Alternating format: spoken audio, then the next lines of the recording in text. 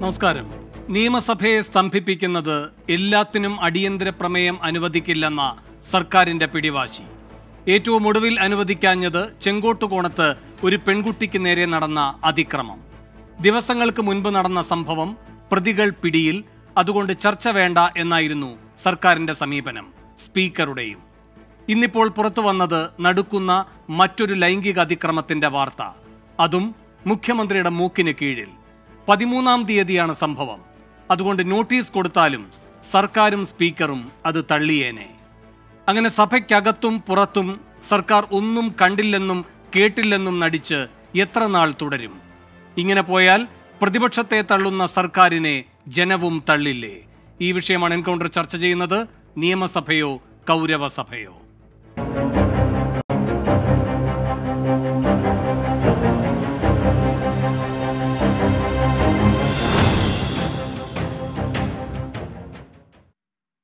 തിരുവനന്തപുരത്ത് കഴിഞ്ഞ ദിവസം ലൈംഗികാതിക്രമത്തിന് വിധേയയാകേണ്ടി വന്ന പരാതിക്കാരി തന്നെ തത്സമയം എൻകൗണ്ടറിൽ അതിഥിയായി പങ്കുചേരുന്നു. ഒപ്പം കോൺഗ്രസിൽ നിന്ന് ജ്യോതികുമാർ ചാമക്കാല, രാഷ്ട്രീയ നിരീക്ഷകൻ Anand Kochukudy, retired SP George Joseph എന്നിവരും അതിഥികളായി ചേരുന്നു. ആദ്യം പരാതിക്കാരിയിലേക്ക് പോവുകയാണ്. മാഡം, എന്തായിരുന്നു അന്നത്തെ ആ സംഭവം? കഴിഞ്ഞ തിങ്കളാഴ്ച രാത്രി, അതായത് 13-ാം തീയതി രാത്രി ഏകദേശം ഒരു 11 മണിയായപ്പം ഒരു ഗുളിക വാങ്ങിക്കാൻ വേണ്ടിയിട്ട് സ്വന്തം വീട്ടിൽ നിന്ന് 2 വീലറിലേക്ക് പുറത്ത് പോയതാണ്. വഴിയിൽ കാശ് എടുത്തോ ഇല്ലെന്നുള്ളൊരു ഡൗട്ട് കൊണ്ടുണ്ട് മടങ്ങി വന്നത്. മെയിൻ റോഡിൽ കൂടെ വീട്ടിലേക്ക് തിരിച്ച് മടങ്ങി വരുന്ന വഴിയിൽ മൂലവിളാകം ജംഗ്ഷൻ്റെ എത്തുന്ന ഭാഗമായപ്പോഴത്തേക്കും ആരോ എന്നെ പിന്തുടർന്ന് വരുന്നതായിട്ട് എനിക്ക് തോന്നി. തൊട്ടടുത്തുകൊണ്ട് അയാൾ എൻ്റെ വണ്ടി ഇങ്ങനെ ചേർത്ത് നിർത്താനും ശ്രമിച്ചു. അപ്പം ഇയാൾ എന്തെങ്കിലും എന്നെ ആക്രമിക്കാനോ ഉപദ്രവിക്കാനോ വരുന്നു എന്ന് ഭയന്നിട്ട് ഞാൻ വേഗം വണ്ടിയെടുത്ത് വീട്ടിലേക്ക് കയറാനായിട്ട് വീടിൻ്റെ വളവിലെത്തിയപ്പോഴത്തേക്ക് ഇയാൾ വണ്ടി ക്രോസ് ചെയ്ത് എന്നെ തടഞ്ഞു നിർത്തി. എന്നിട്ട് എന്നെ കയറി പിടിച്ചപ്പോൾ ഞാൻ കൈ തട്ടി മാറ്റി. എന്നെ എന്തിനാടാ കയറി പിടിക്കുന്നതെന്ന് പറഞ്ഞാൽ കൈ തട്ടി മാറ്റി. അപ്പം നിന്നെ തൊട്ടാൽ നീ എന്ത് ചെയ്യുമടി എന്ന് ചോദിച്ചുകൊണ്ട് ആക്രോശിച്ചുകൊണ്ട് എൻ്റെ മുടി ചുറ്റിപ്പിടിക്കുകയും തൊട്ടടുത്തുള്ള കരിങ്കൽ മതിലിൽ കൊണ്ടുപോയി ഉരച്ച് കുറച്ച് ദൂരം വലിച്ചഴിച്ചുകൊണ്ട് പോയി ഉരയ്ക്കുകയും വലതുവശത്തെല്ലാം ഇയാൾ ഉരച്ചതിൻ്റെ പാട്, അങ്ങനെ സ്വെല്ലിംഗ് ഒക്കെ ഉണ്ടായി, നീരടിപ്പിച്ച് പോരാത്തതിന് അപ്പം തന്നെ എന്നെ തല പിടിച്ച് കറക്കി പിന്നെ വലതുവശത്തും കൂടെ തലയും കൂടെ കൊണ്ട് അയാൾ ചുമരിലിടിച്ചു. അപ്പോഴത്തേക്ക് എനിക്ക് കണ്ണ് കാണാത്ത ഒരു വല്ലാത്തൊരു അവസ്ഥയിലായിരുന്നു. എന്നിട്ട് ഞാൻ ധൈര്യം കൈവിടാതെ അവിടെ കിടന്ന് അയ്യോ ഓടി വരണേ, എന്നെ രക്ഷിക്കണേ എന്ന് ഉറക്കെ വിളിക്കുകയായിരുന്നു. എന്നിട്ടും ആരും വിളി കേട്ടതൊന്നും അറിയത്തില്ല, ആരും എന്നെ സഹായത്തിന് എത്തിയില്ല. എന്നാലും തൊട്ടടുത്ത് അവിടെ ഒരു ഫെബ കമ്പ്യൂട്ടേഴ്സ് എന്നൊരു ഓഫീസുണ്ടായിരുന്നു. അവിടുത്തെ സെക്യൂരിറ്റി ഇതെല്ലാം കേട്ടു എന്നാണ് 2-3 ദിവസം കഴിഞ്ഞ് പോലീസിനോട് പറഞ്ഞത്. പിന്നെ ഈ സംഭവം നടക്കുന്ന ഓപ്പോസിറ്റ് വീടിൻ്റെ മുകളിലും കുറച്ച് ഗേൾസൊക്കെ ഉണ്ടായിരുന്നു. അവർ ജനൽ തുറന്ന് ഇതൊക്കെ നോക്കി കണ്ടുകൊണ്ടിരിക്കുകയായിരുന്നു. പക്ഷേ സമയത്തിന് ആരും വന്നതിനെ ഒന്നും സഹായിച്ചില്ല. എന്നിട്ട് ഞാൻ ധൈര്യം കൈ വിടാതെ ഉറക്കെ നിലവിളിക്കുന്നുണ്ടായിരുന്നു. അപ്പം നിലവിളി കേട്ട് ആരെങ്കിലും വന്ന് കൂടുന്ന ഭയത്തിൽ ഇവൻ വേഗം വണ്ടി എടുത്ത് പോകാൻ പോയി. അപ്പം ഞാൻ താഴെ കിടന്ന് ഒരു കരിങ്കലെടുത്ത് അവൻ്റെ പിറകെ കൂടെ ഓടി അവന് 2 കരിങ്കൽ വെച്ച് ഒരു ഇടി കൊടുക്കുകയായിരുന്നു. ഇടി കൊണ്ടിട്ടാണോ എന്നറിയില്ല, അതാ ഭയന്നിട്ടാണോ എന്നല്ല, അവൻ്റെ വണ്ടി സ്റ്റാർട്ട് ചെയ്ത് അവൻ വടേക്കാട് ഭാഗത്തേക്ക് സ്പീഡിൽ അങ്ങ് പോയി. പിന്നെ ഞാൻ എങ്ങനെയെങ്കിലും കഷ്ടപ്പെട്ട് എൻ്റെ 2 വീലർ വലിച്ച് നൂത്തെടുത്ത് എൻ്റെ വീടിനുള്ളിൽ കയറിപ്പോയി മകളോട് കാര്യം പറഞ്ഞു. കുട്ടി എന്നെ കണ്ടിട്ട് കുട്ടി ആകെ ഷോക്കായിപ്പോയി. പച്ച കളറിലെ മുഖത്ത് നീരടിച്ച് കണ്ണുകൾ കലങ്ങി അബോധാവസ്ഥയിൽ കയറി വന്ന് എന്നെ കണ്ട് കുട്ടി ആകെ ഷോക്കിലായി. എന്നിട്ട് അവൾ ധൈര്യം വിടാതെ ഗൂഗിളിൽ സെർച്ച് ചെയ്ത് പേട്ട പോലീസ് സ്റ്റേഷൻ്റെ നമ്പർ എടുക്കുകയും സ്റ്റേഷനിൽ വിളിച്ച് അറിയിക്കുകയും ചെയ്തു. അപ്പോൾ ഉടനെ തന്നെ സ്റ്റേഷനിൽ നിന്ന് ഇയാൾ എവിടെ നിന്നാണ് വിളിക്കുന്നത്, ഏതാ സ്ഥലം, ഏതാ മൂലവിളാകത്ത് എവിടെയാ, അങ്ങനെ കുറേ ക്വസ്റ്റ്യൻസൊക്കെ ചോദിച്ചു. എന്നിട്ട് വീണ്ടും അത് തന്നെ ആവർത്തിച്ചുകൊണ്ടിരുന്നപ്പോൾ ഞാൻ പറഞ്ഞു, മോള് സ്റ്റേഷനിൽ വിളിച്ച് പറഞ്ഞ് നിൽക്കുന്ന സമയം വേസ്റ്റ് ചെയ്യരുത്, നീ എത്രയും വേഗം എന്നെ ഹോസ്പിറ്റലിൽ എത്തിക്കണമെന്ന് പറഞ്ഞു. അങ്ങനെ ആ കുട്ടി പിന്നെ ധൈര്യം സംഭരിച്ച് ആ 2 വീലർ തന്നെ ഞങ്ങൾ വേഗം കോസ്മോപൊളിറ്റൻ ഹോസ്പിറ്റലിലേക്ക് വേഗം പോവുമായിരുന്നു. അവിടെ അങ്ങനെ എന്നെ അവിടുത്തെ കാഷ്വാലിറ്റിയിൽ അഡ്മിറ്റ് ചെയ്യുകയും അവർ അങ്ങനെ ട്രീറ്റ്മെൻറ്റ് സ്റ്റാർട്ട് ചെയ്യുകയും ചെയ്തു. എനിക്ക് മരുന്നൊക്കെ തന്ന് ട്രിപ്പ് കിടക്കടിച്ച് എന്നെ CT സ്കാൻ ചെയ്യാനൊക്കെ എന്നെ കൊണ്ടുപോയി. അങ്ങനെ ട്രീറ്റ്മെൻറ്റ് നടന്നുകൊണ്ടിരിക്കുമ്പോഴാണ് വീണ്ടും പേട്ട സ്റ്റേഷനിൽ വിളിച്ച് ചോദിക്കുകയാണ് മകളോട്, ഇയാൾ എവിടെ എത്തി, ഇപ്പോൾ എവിടെയുണ്ടെന്ന്. അപ്പം മോൾ പറഞ്ഞു, ഞങ്ങൾ ഹോസ്പിറ്റലിലെത്തി, അമ്മയ്ക്ക് ട്രീറ്റ്മെൻറ്റ് തുടങ്ങി, ഞങ്ങൾ കാഷ്വാലിറ്റിയിലാണെന്ന് പറഞ്ഞു. കുറച്ച് കഴിഞ്ഞ് വീണ്ടും അവിടുന്ന് പേട്ട സ്റ്റേഷനിൽ നിന്ന് ഒരു ഉദ്യോഗസ്ഥനെ വിളിച്ചിട്ട്, എങ്കിൽ ഇയാൾ ഒരു കാര്യം ചെയ്യും, ഇങ്ങോട്ട് വന്ന് ഒരു സ്റ്റേറ്റ്മെൻറ്റ് എഴുതിത്താന്ന് പറഞ്ഞു. അപ്പം മോൾ പറഞ്ഞു ഇല്ല അമ്മ ഇത്തിരി ക്രിട്ടിക്കലായിട്ട് കിടക്കുവാണ്, അമ്മയെ ഇട്ടിട്ട് എനിക്ക് എവിടെയും വരാൻ സാധിക്കില്ല, എനിക്ക് വരാൻ ബുദ്ധിമുട്ടാണെന്ന് പറഞ്ഞു. അങ്ങനെ ഞങ്ങൾ അവിടെ ഹോസ്പിറ്റലിൽ കിടക്കുകയും കുറേ കഴിഞ്ഞ് ഇച്ചിരി എനിക്ക് ബോധമൊക്കെ വീണ് ഓക്കെ ആയപ്പോഴത്തേക്കും ഞാൻ മോളെയും കൂട്ടി വീട്ടിലേക്ക് വരികയായിരുന്നു. പക്ഷേ പിറ്റേ ദിവസം പോലും പോലീസ് വന്ന് ഏതെന്നൊന്ന് ചോദിക്കുകയോ വന്ന് സ്റ്റേറ്റ്മെൻറ്റ് എടുക്കുകയോ ഒന്നും ചെയ്തില്ല. പിന്നെ ഞാൻ വിചാരിച്ചു എന്തായാലും നമ്മുടെ പോലീസല്ലേ, എന്ത് കംപ്ലയിൻറ്റ് കൊടുത്താലും ഒരു നടപടി എടുക്കുകയോ നമുക്ക് എന്തെങ്കിലും ഒരു സഹായം ഇവരുടെ ഭാഗത്തുനിന്ന് ഉണ്ടാകാനുള്ള ഒരു ചാൻസ് ഇല്ല. അതുകൊണ്ട് ഞാൻ പിന്നെ ഓക്കെ ഇനി ഇതിൻ്റെ പുറകെ ഒന്നും പോകണ്ടെന്ന് മിണ്ടാതിരിക്കുകയായിരുന്നു. പക്ഷേ പരിചയക്കാരും ബന്ധുക്കളും എല്ലാവരും വന്ന് പറഞ്ഞു അങ്ങനെ മാഡം ചേച്ചി ഇത് കൊടുക്കാതിരിക്കരുത്, സ്റ്റേഷനിൽ എവിടെയും കംപ്ലയിൻറ്റ്. ഞാൻ പറഞ്ഞു സ്റ്റേഷനിൽ പോയി എന്തായാലും കംപ്ലയിൻറ്റ് ചെയ്യില്ല, എനിക്ക് എന്താണ് അവിടുത്തെ അവരുടെ സഹായം കിട്ടിയെന്ന് ഞാൻ കണ്ടതാണ്, അതുകൊണ്ട് ഞാൻ ഇനി അവിടെ പോകത്തില്ല എന്ന് പറഞ്ഞു. എന്നാൽ പിന്നെ ശരി ഞാൻ കമ്മീഷൻ ഓഫീസിൽ പോയിട്ട് അദ്ദേഹത്തിന് ഒരു റിട്ടേൺ കംപ്ലയിൻറ്റ് എഴുതി കൊടുത്തു. അത് വ്യാഴാഴ്ച ആയിരുന്നു. അങ്ങനെ അദ്ദേഹം പറഞ്ഞു വിഷമിക്കേണ്ട, എല്ലാ സഹായവും ചെയ്യാം, വിഷമിക്കേണ്ടെന്ന് പറഞ്ഞ് അവിടുത്തെ കമ്മീഷണർ സാറും അതുപോലെ അവിടുത്തെ വേറൊരു ലേഡി മാഡം ഉണ്ടായിരുന്നു, മാഡം ഒക്കെ എന്നെ ആശ്വസിപ്പിച്ചു. അന്ന് വൈകിട്ട് തന്നെ ഒരു 7 മണിയോളം അടുപ്പിച്ച് പേട്ട സ്റ്റേഷനിലെ SIയും പിന്നെ ഒരു കോൺസ്റ്റബിളും പിന്നെ ഒരു ലേഡി പോലീസും വന്ന് എൻ്റെ മൊഴി എടുത്തുകൊണ്ട് പോവുകയാണ് ഉണ്ടായത്. ഈ സംഭവം നടക്കുന്ന സ്ഥലത്തിന് ചുറ്റും പോലീസ് സ്റ്റേഷനുകളുടെ എണ്ണത്തിന് കുറവൊന്നുമില്ല, ധാരാളം പോലീസ് സ്റ്റേഷനുകളുണ്ട്. ഇപ്പോൾ നിങ്ങൾക്ക് അടുത്ത് പേട്ട പോലീസ് സ്റ്റേഷൻ ആയിരുന്നോ?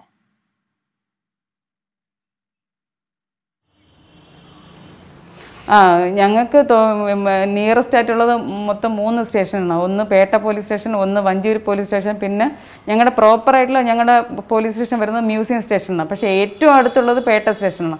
പേട്ട സ്റ്റേഷനിൽ നിന്ന് ഇവിടെ നിന്ന് വരാൻ ഒരു ഫ്യൂ മിനിറ്റ്സ് മതി, ഒരു 2 അല്ലെങ്കിൽ 3 മിനിറ്റ് മതി. ആ സെക്കൻഡിൽ ഉറപ്പായിട്ട് അല്ലെങ്കിൽ പോലീസ് ഇവിടെ എത്തിയിരുന്നെങ്കിൽ ഈ പ്രതിയെ ഈ പരിസരത്ത് ഭാഗത്തിട്ട് ഉറപ്പായിട്ടും പിടിക്കാൻ പറ്റാമായിരുന്നു. അത്രത്തോളം വളരെ ഇമ്മീഡിയറ്റ് ആയിട്ടാണ് ഞങ്ങൾ വിളിച്ചത്. ഫ്രാക്ഷൻ ഓഫ് സെക്കൻഡ്സ് ആയിട്ടേ ഉള്ളൂ. ഞാൻ അകത്ത് കയറുകയും കുട്ടി ഫോൺ വിളിക്കുന്നതെന്ന് പറഞ്ഞാൽ വളരെ കുറച്ച് സമയം കൊണ്ടുള്ളിൽ നടന്ന കാര്യമാണ്. അതുകൊണ്ട് ഇവർക്ക് ഉറപ്പായിട്ടും ആ സമയത്ത് അവർ വണ്ടി എടുത്തുകൊണ്ട് വന്നിരുന്നെങ്കിൽ ഈ പരിസരത്ത് ഭാഗത്ത് എവിടെയെങ്കിലും ഇട്ട് ആ പ്രതിയെ പിടിക്കാം എന്ന് എനിക്ക് നല്ല വിശ്വാസം ഉണ്ടായിരുന്നു. പ്രതിയുടെ മുഖം ഓർമ്മയുണ്ടോ?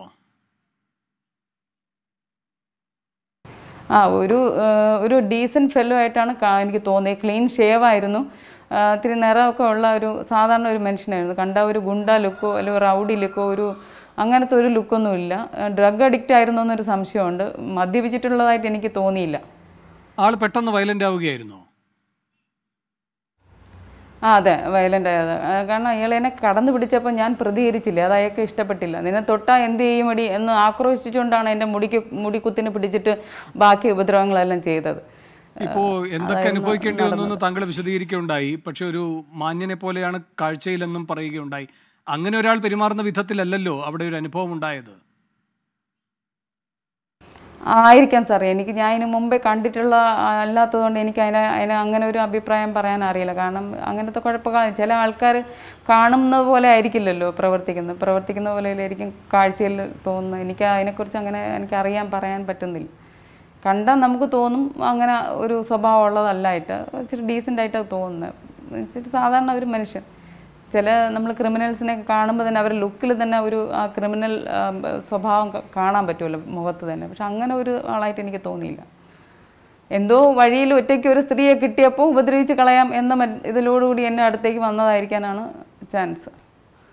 എത്ര പ്രായം തോന്നിക്കും പ്രതിക്ക് കാഴ്ചയിൽ? ഒരു 35 വയസ്സിനോ 40 വയസ്സിനോ അകത്തുണ്ടാവാനുള്ള ചാൻസ് ഉള്ളൂ. ഒരുപാട് പ്രായമുള്ളതായിട്ട് എനിക്ക് തോന്നിയില്ല. എവിടെ മുതൽക്കാണ് ഇയാൾ മാഡത്തെ ഫോളോ ചെയ്യാൻ തുടങ്ങിയത്? ഞാൻ ആക്ച്വലി ആ മൂലവിളാകം ജംഗ്ഷൻ ടേൺ ചെയ്തപ്പോഴാണ് കണ്ടത്. അതിന് മുമ്പേ പിറകെ ഉണ്ടായിരുന്നു എന്നുള്ള അറിയത്തില്ല.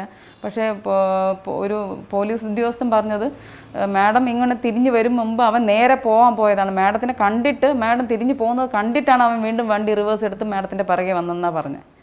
അതായത് ഒറ്റയ്ക്ക് ഒരു സ്ത്രീ പോവുകയാണ്, ഇവളെ പിറകെ പോയ ഇവളെ എന്തെങ്കിലും ചെയ്യാം എന്നുദ്ദേശിച്ചിട്ടായിരിക്കാം വന്നത്. അതാരാണ് പറഞ്ഞത്? അത് CCTV ദൃശ്യങ്ങൾ കണ്ട ഒരു പോലീസ് ഉദ്യോഗസ്ഥനാണ് എന്നോട് പറഞ്ഞത്.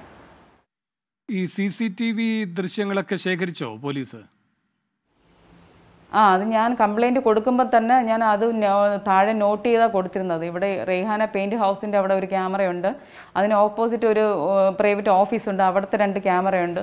ഇങ്ങനെയുള്ള ഡീറ്റെയിൽഡ് ആയിട്ടുള്ള വിവരങ്ങൾ വച്ച് തന്നെയാണ് ഞാൻ കമ്മീഷണർ സാറിന് കംപ്ലയിൻറ്റ് കൊടുത്തത്.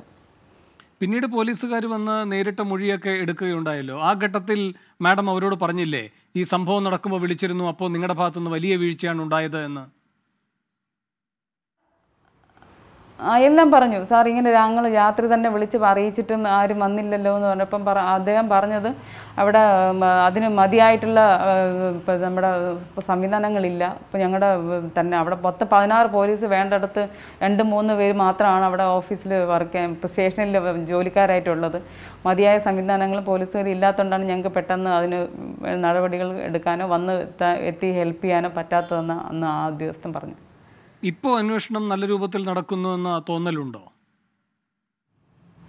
അതിനെക്കുറിച്ച് അറിയില്ല സാർ. കംപ്ലയിൻറ്റ് കൊടുത്ത പിറ്റേ ദിവസം, അതായത് വെള്ളിയാഴ്ച, ഒരു 3-4 ജീപ്പ് നിറയെ പോലീസുകാർ വരികയും ഒരുപാട് സ്റ്റാർ വെച്ചിട്ടുള്ള യൂണിഫോം ഇട്ട ഉദ്യോഗസ്ഥരും വന്ന് ഒരുപാട് കാര്യങ്ങളൊക്കെ ഇവിടെ വന്ന് നോക്കുകയും നോട്ട് ചെയ്യുകയും എന്നോട് ചില CCTV ദൃശ്യങ്ങൾ കാണിക്കുകയൊക്കെ ഉണ്ടായി. അന്നത്തെ ദിവസം മാത്രം ഒരു ഭയങ്കര സെൻസേഷനായിട്ട് അവർ അന്വേഷിക്കുന്നതായി എനിക്ക് തോന്നി. പിന്നെ ശനി ഞായർ ആ സമയങ്ങളിൽ ഒരു ഫോൺ കോൾ വരികയോ ഈ കേസിൽ എത്രത്തോളം എവിടം വരെ എത്തി നിൽക്കുന്നുള്ള ഒരു കാര്യങ്ങൾ എന്നെ അറിയിക്കുകയോ അതിനെക്കുറിച്ചൊന്നും ഒരു അറിവും ഉണ്ടായിട്ടില്ല.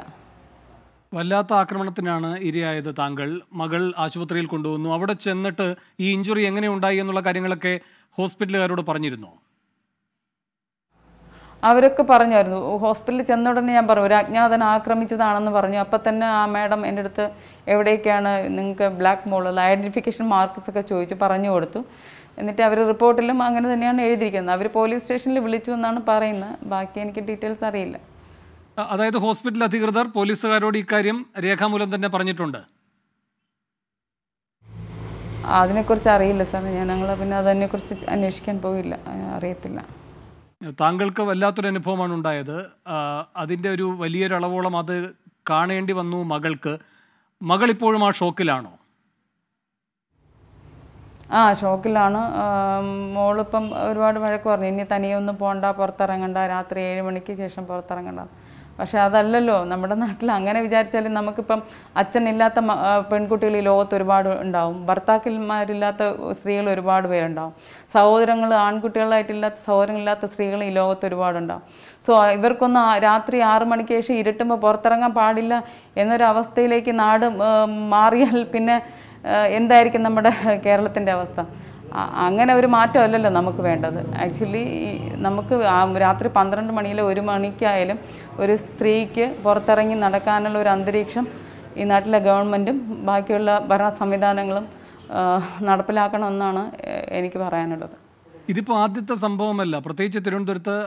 അതുപോലെ തന്നെ ഇപ്പോൾ താങ്കൾ ആക്രമണത്തിനിരയായ ഈ വഞ്ചൂര് പോലൊരു സ്ഥലത്ത് ഇതിനു മുമ്പും ഇത്തരം സംഭവങ്ങൾ ഉണ്ടായിട്ടുണ്ട്. നഗരത്തിൻ്റെ പല ഭാഗങ്ങളിൽ ഇത്തരം സംഭവങ്ങൾ ആവർത്തിക്കുന്നു. ആരുടെ വീഴ്ചയാണെന്നാണ് മാഡത്തിന് തോന്നുന്നത്? വീഴ്ച എന്ന് ഉറപ്പായിട്ടും നമ്മുടെ ഭരണ സംവിധാനങ്ങൾ തന്നെ, പിന്നെ അതിനുമായിട്ട് ബന്ധപ്പെട്ട അധികാരികൾക്കും നമ്മുടെ പോലീസ് ഡിപ്പാർട്ട്മെൻറ്റിനും ഒക്കെ തന്നെയാണ്. നമുക്ക് ഈ നാട് മുഴുവൻ നമ്മുടെ പിണറായി വിജയൻ സാറിൻ്റെ ബാനറും ഇതിനും വയ്ക്കുന്നതിന് പകരം ഇതുപോലുള്ള സംഭവങ്ങൾ ഉണ്ടാകുമ്പോൾ പെട്ടെന്ന് ബന്ധപ്പെടേണ്ട വല്ല നമ്പറുകൾ കൊടുക്കുകയോ, സ്ത്രീകൾക്ക് എതിരെ ആക്രമണങ്ങൾ ഉണ്ടാകുമ്പോൾ പെട്ടെന്ന് പ്രതികരിക്കാനുള്ള ഓടിയെത്താനുള്ള സംവിധാനത്തിലുള്ള എന്തെങ്കിലും നമ്പറുകൾ കോൺടാക്ട് നമ്പറുകൾ കൊടുക്കുകയോ, അല്ലെങ്കിൽ ഇവർക്ക് തന്നെ പോലീസിന് തന്നെ ഒരു കുറച്ച് അവയർനെസ് ക്ലാസ്സുകൾ എടുക്കുക, നിങ്ങളിങ്ങനെയല്ല ചെയ്യേണ്ടത്, സ്ത്രീകളോട് കുറച്ചും കൂടെ മാന്യമായിട്ട് പെരുമാറണമെന്ന് അവർക്ക് നല്ലൊരു ക്ലാസ് കൊടുക്കുക. അല്ലെങ്കിൽ സ്ത്രീകൾക്ക് വേണ്ടി തന്നെ ഇഷ്ടം പോലെ ഗവൺമെൻറ് അധികാരപ്പെടുന്ന ഓഫീസുകളുണ്ട്. അവരിൽ നിന്നൊന്നും ഒരു നല്ലൊരു കാര്യം അവർ ചെയ്യുന്നതായിട്ട് ഇന്ന് ചരിത്രത്തിൽ കേട്ടിട്ടില്ല. പിന്നെ ഒരു പിങ്ക് പോലീസ് വാഹനം ഇങ്ങനെ നാട് മുഴുവൻ ഇങ്ങനെ നടക്കുന്നുണ്ട്. അവരുടെ ജോലി എന്ന് പറഞ്ഞാൽ മെയിൻ ജംഗ്ഷനിൽ പോയി ഒതുക്കിയിട്ടിട്ട് അവർ മൊബൈലിൽ വാട്സപ്പും അതും നോക്കി അവിടെ അതിൻ്റെ വണ്ടിക്കകത്തിരിക്കുക എന്നല്ലാതെ അവർ എന്തെങ്കിലും കാര്യമായിട്ട് ചെയ്യുന്നതായിട്ട് എനിക്കിന്ന് വരെ തോന്നിയിട്ടില്ല. അത് ഞാനും പലപ്പോഴും ശ്രദ്ധിച്ചിട്ടുള്ള കാര്യമാണ്.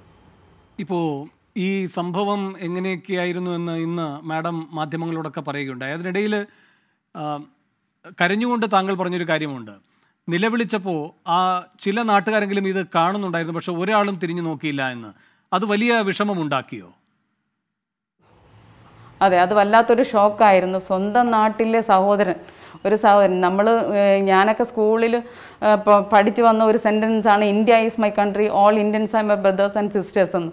അങ്ങനെ ഒരു വാചകം ചൊല്ലിക്കൊടുത്തും അല്ലെങ്കിൽ നമ്മളും കേട്ട് പഠിച്ച ഒരു സെൻറ്റൻസാണ്. കാരണം അവനവൻ്റെ നാട്ടിലെ ഒരു സഹോദരൻ പോലും അത്യാവശ്യത്തിന് ഉപകരിച്ചില്ല എന്ന ഒരു സങ്കടകരമായ ഒരു അവസ്ഥ അനുഭവിക്കേണ്ടി വന്ന ഒരു സ്ത്രീയാണ് ഞാൻ.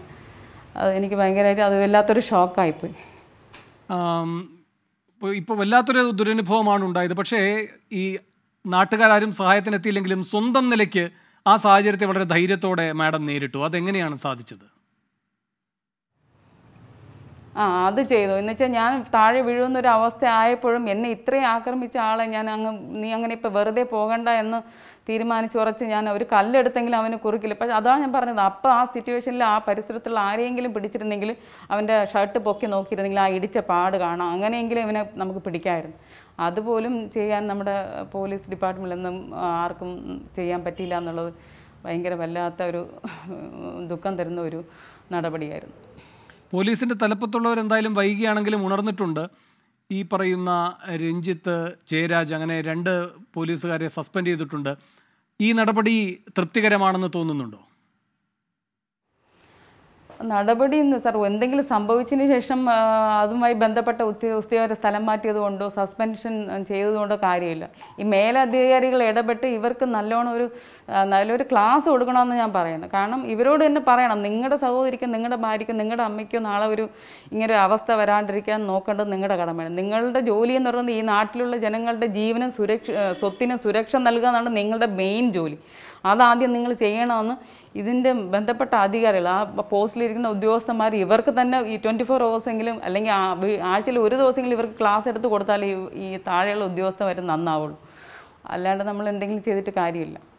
ഇപ്പോൾ പോലീസ് ഉണർന്ന് പ്രവർത്തിച്ചില്ല, പോലീസ് തന്നെ സമ്മതിക്കുന്നു. നാട്ടുകാരത് കണ്ടുകൊണ്ട് വെറുതെ നിന്നതല്ലാതെ സഹായത്തിന് വന്നില്ല. അപ്പോൾ ഇതൊരു വല്ലാത്ത സാഹചര്യമാണ്. കോടതിയെ സമീപിക്കാൻ ആലോചിക്കുന്നുണ്ടോ മാഡം? കോടതിയിൽ അതാണ് എനിക്ക് ഏറ്റവും വിഷമകരമായുള്ള ഒരു പോയിന്റിലേക്കാണ് ആ ഒരു ക്വസ്റ്റ്യനാണ് സാർ ഇപ്പോൾ ചോദിച്ചത്. സാർ ഇതിൻ്റെ എല്ലാ അവസാനം എന്ന് പറയുന്നത് നമ്മുടെ ഈ കോടതിയിൽ പോയിട്ട് നമുക്ക് എന്താണ് കിട്ടുന്നത്? കോടതിയിൽ ആദ്യം മാറേണ്ടത് നമ്മുടെ ഭരണഘടനയാണ്. കാരണം സ്ത്രീകൾക്കെതിരെ ഉണ്ടെന്ന് എന്ത് അതിക്രമം ഉണ്ടായാലും കടുത്ത ശിക്ഷ കൊടുക്കാനുള്ള ഒരു സംവിധാനമാണ് നമ്മുടെ ഈ കോടതി വഴി ഉണ്ടാകേണ്ടത്. അതിന് നമ്മുടെ ഭരണഘടനയിൽ എന്തെങ്കിലും മാറ്റങ്ങൾ രാഷ്ട്രീയപരമായി അല്ലെങ്കിൽ അതിന് മുകളിലേക്കണം നമ്മുടെ കേന്ദ്രത്തിലിരിക്കുന്ന ഗവൺമെൻറ്റോ കേരളത്തിലെ ഗവൺമെൻറ്റോ അതിന് വേണ്ടിയിട്ടൊരു സമ്മർദ്ദം ചെലുത്തി ആ ഭരണഘടനയിലുണ്ടാകുന്ന സ്ത്രീകൾക്കെതിരെ ഉണ്ടാകുന്ന അക്രമങ്ങൾക്ക് എന്തെങ്കിലും നല്ല ശിക്ഷ കൊടുക്കാനുള്ള എന്തെങ്കിലും പുതിയതായിട്ടുള്ളൊരു നിയമ സംവിധാനം ഉണ്ടായാലേ ഇങ്ങനെയുള്ള ആക്ടിവിറ്റീസ് ഒന്ന് കുറയത്തുള്ളൂ. അല്ലാണ്ട് നമ്മളിപ്പോൾ എത്ര തന്നെ ഇതൊക്കെ ചെയ്താലും ഈ ചെയ്ത കുറ്റവാളി ഇപ്പം കോടതിയിൽ പോയാലും അവന് മാക്സിമം ഒരു മാസം അവിടെ ഇടാനോ അല്ലെങ്കിൽ ഒരാഴ്ച ഇടാനോ അല്ലെങ്കിൽ കൂടിപ്പോയ 1 വർഷം ഇടാനേ സംവിധാനമുള്ളൂ. അത് കഴിഞ്ഞ് ഇറങ്ങിയാൽ അവൻ വീണ്ടും ഈ ഞരമ്പ് രോഗിയാണെങ്കിൽ അവൻ വീണ്ടും ഇത് തന്നെ ആവർത്തിക്കില്ലേ. പിന്നെ എന്ത് സുരക്ഷയാണ് നമുക്കിവിടെ പറയാനുള്ളത്? ഒരു ചോദ്യം കൂടി അവസാനമായി. എന്തൊക്കെയായാലും എത്ര വലിയ ദുരനുഭവമായിരുന്നെങ്കിലും ധൈര്യം കാട്ടിയിട്ടുണ്ട് മാഡം. ധൈര്യത്തോടെ ജീവിക്കുക എന്നതാണ് പ്രധാനവും. ഇപ്പോൾ ഈ സംവിധാനങ്ങളൊക്കെ കാഴ്ചക്കാരായി നിന്നുവെങ്കിലും ധൈര്യത്തോടെ കാര്യങ്ങളെ നേരിടാൻ കഴിഞ്ഞതുകൊണ്ടാണ് ഇങ്ങനെ ഇതിനെ അതിജീവിച്ച് മുന്നോട്ട് വരാൻ താങ്കൾക്ക് കഴിഞ്ഞിരിക്കുന്നത്. താങ്കളുടെ മകൾക്കും കിട്ടുന്ന ഏറ്റവും വലിയ സന്ദേശവും അതുതന്നെയായിരിക്കും. ചോദ്യം ഇതാണ്, ഇങ്ങനൊരു ദുരനുഭവം ഉണ്ടായി ശരിയാണ്, പക്ഷേ നാളെയും ഒരു അത്യാവശ്യം വന്നാൽ രാത്രിയാണ് പുറത്തിറങ്ങേണ്ട എന്നാണോ അതോ ധൈര്യത്തോടെ പുറത്തിറങ്ങുമോ? എന്താണ് ഇപ്പോഴത്തെ ഒരു മനസ്സ്? ഇല്ല, ഞാനിപ്പോൾ ഓൺലൈനിൽ ഒരു പെപ്പർ സ്പ്രേ ഒക്കെ സംഘടിപ്പിച്ച് വെച്ചിട്ടുണ്ട്. അത്യാവശ്യത്തിന് അതെങ്കിലും ഉപകരിക്കും. സ്വന്തം നാട്ടിൽ പോലീസിനോ അല്ലെങ്കിൽ ഇവിടുത്തെ ഭരണാധികാരികൾക്കോ ചെയ്യാൻ പറ്റാത്ത 250 രൂപയുടെ പെപ്പർ സ്പ്രേക്ക് ചെയ്യാൻ പറ്റുമെങ്കിൽ അത് വലിയൊരു പെപ്പർ സ്പ്രേ ആണ് എൻ്റെ സൂപ്പർ സ്റ്റാർ എന്നോ അല്ലെങ്കിൽ ഹീറോ ആയിട്ട് ഇവിടെ മാറാൻ പോകുന്നത് ഭാവിയിൽ. Pepper spray.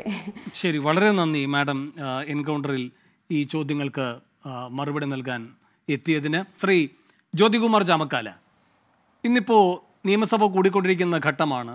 ഇപ്പോൾ കത്തി നിൽക്കുന്ന വിവാദങ്ങളൊന്നും ഉണ്ടായിരുന്നില്ല എന്ന് സങ്കല്പിക്കുക. അങ്ങനെയെങ്കിൽ പ്രതിപക്ഷത്തിൻ്റെ ഏറ്റവും പ്രധാനപ്പെട്ട അടിയന്തര പ്രമേയ നോട്ടീസ് സ്വാഭാവികമായും ഈ പരാതിക്കാരി അനുഭവിച്ച ദുരനുഭവമായിരിക്കും. എന്തായിരിക്കും ഈ സർക്കാരിൻ്റെ നിലപാട്? എന്തെങ്കിലും ഒരു ചുവടുമാറ്റം ഈ കാര്യത്തിൽ ഉണ്ടാകുമായിരുന്നു എന്ന് പ്രതീക്ഷിക്കാവുന്ന വക നൽകുന്ന പ്രതികരണങ്ങളോ സമീപനമോ സർക്കാരിന് ഇതുവരെ ഉണ്ടായിട്ടുണ്ടോ?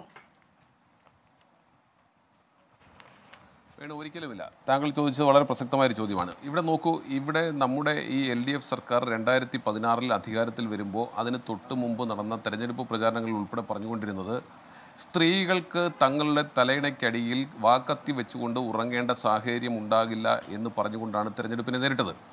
ഇന്നിപ്പോൾ ഇതിൽ ഒരു വിക്ടിം, ഒരു ഇര വന്ന് നമ്മളോട്, പൊതുസമൂഹത്തോട്, നമ്മുടെ നീതിന്യായ വ്യവസ്ഥയെ സംബന്ധിച്ച്, നമ്മുടെ പോലീസ് സംവിധാനത്തെക്കുറിച്ച് ഒക്കെ അസസ് ചെയ്തതിന് ശേഷം അവർക്ക് നേരിട്ട അനുഭവങ്ങളുടെ പശ്ചാത്തലത്തിൽ അവർ പറയുന്നു, ഞാൻ കുരുമുളക് സ്പ്രേയുടെ ബ്രാൻഡ് അംബാസിഡറായി മാറുന്നു. കേരളത്തിലെ സ്ത്രീകൾക്ക് സുരക്ഷ വേണമെങ്കിൽ കുരുമുളക് സ്പ്രേ കയ്യിൽ കരുതുന്നതാണ് നല്ലത് എന്ന് പറയുമ്പോൾ ഞാനും വേണുവും ഉൾപ്പെടെയുള്ളവർ ലജ്ജ കൊണ്ട് തല താഴ്ത്തണം.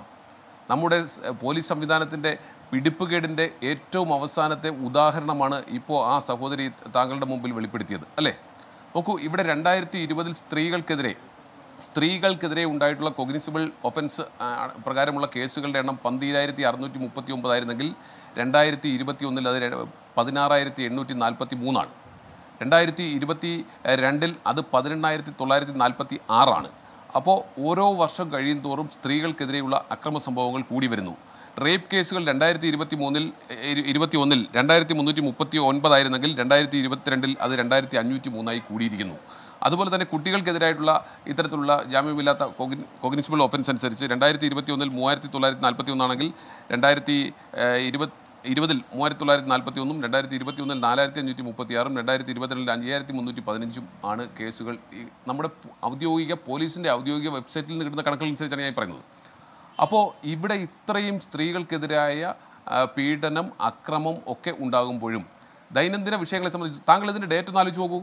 ആ സഹോദരി പറഞ്ഞത് അവർക്ക് ഈ അനുഭവം ഉണ്ടായത് തിങ്കളാഴ്ച രാത്രിയിൽ.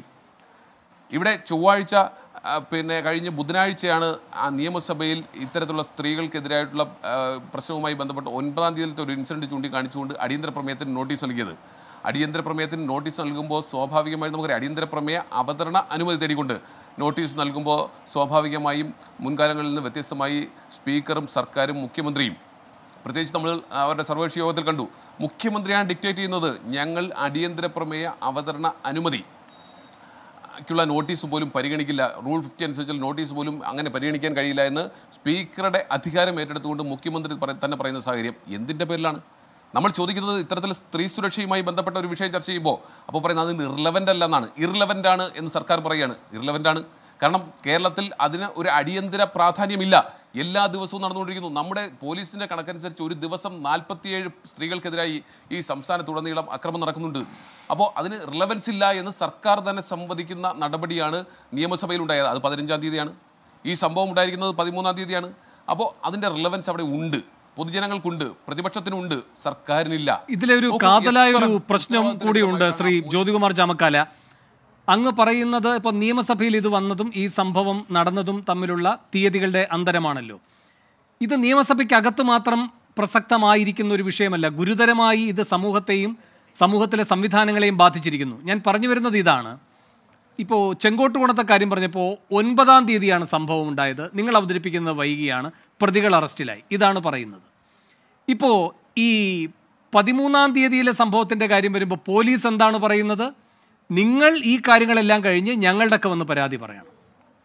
പരാതി പറയാൻ വൈകിയത് കൊണ്ടാണ് പോലീസ് അന്വേഷിക്കാത്തത് എന്ന് സംസ്ഥാന വനിതാ കമ്മീഷൻ അധ്യക്ഷ പറയുന്നു. അപ്പോൾ നോക്കിക്കോണം, ഇതിൻ്റെ ഒരു മുഖ്യമന്ത്രി ചൂണ്ടിക്കാട്ടുന്ന സമയക്രമം ഏതൊക്കെ സംവിധാനങ്ങളെ ബാധിക്കുന്നു. കാര്യക്ഷമമായി പ്രവർത്തിക്കാനല്ല, എങ്ങനെ പ്രവർത്തിക്കാതിരിക്കാം എന്നതിൻ്റെ മുട്ടൻ ന്യായങ്ങളായി ഇത് മാറുകയല്ലേ ജ്യോതി?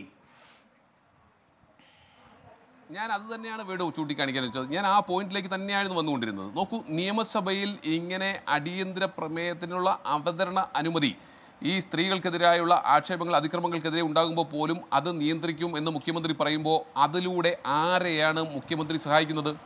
ഇത്തരത്തിലുള്ള പോലീസ് ഉദ്യോഗസ്ഥരെ നോക്കൂ. ആ സഹോദരി എത്രയാണ് പറഞ്ഞത്? അവർ രണ്ടുപേർ മാത്രമാണ്. ഈ തിരുവനന്തപുരം താങ്കൾക്കറിയാമല്ലോ, മൂലവിളകം ജംഗ്ഷൻ താങ്കൾക്കറിയാമല്ലോ, ആ വടേക്കാടൊക്കെ ആ പ്രദേശത്ത് ആ ജംഗ്ഷനിൽ നിന്നും 1 കിലോമീറ്റർ റേഡിയസിൽ എത്ര പോലീസ് സ്റ്റേഷൻ ഉണ്ട് ശ്രീ വേണു?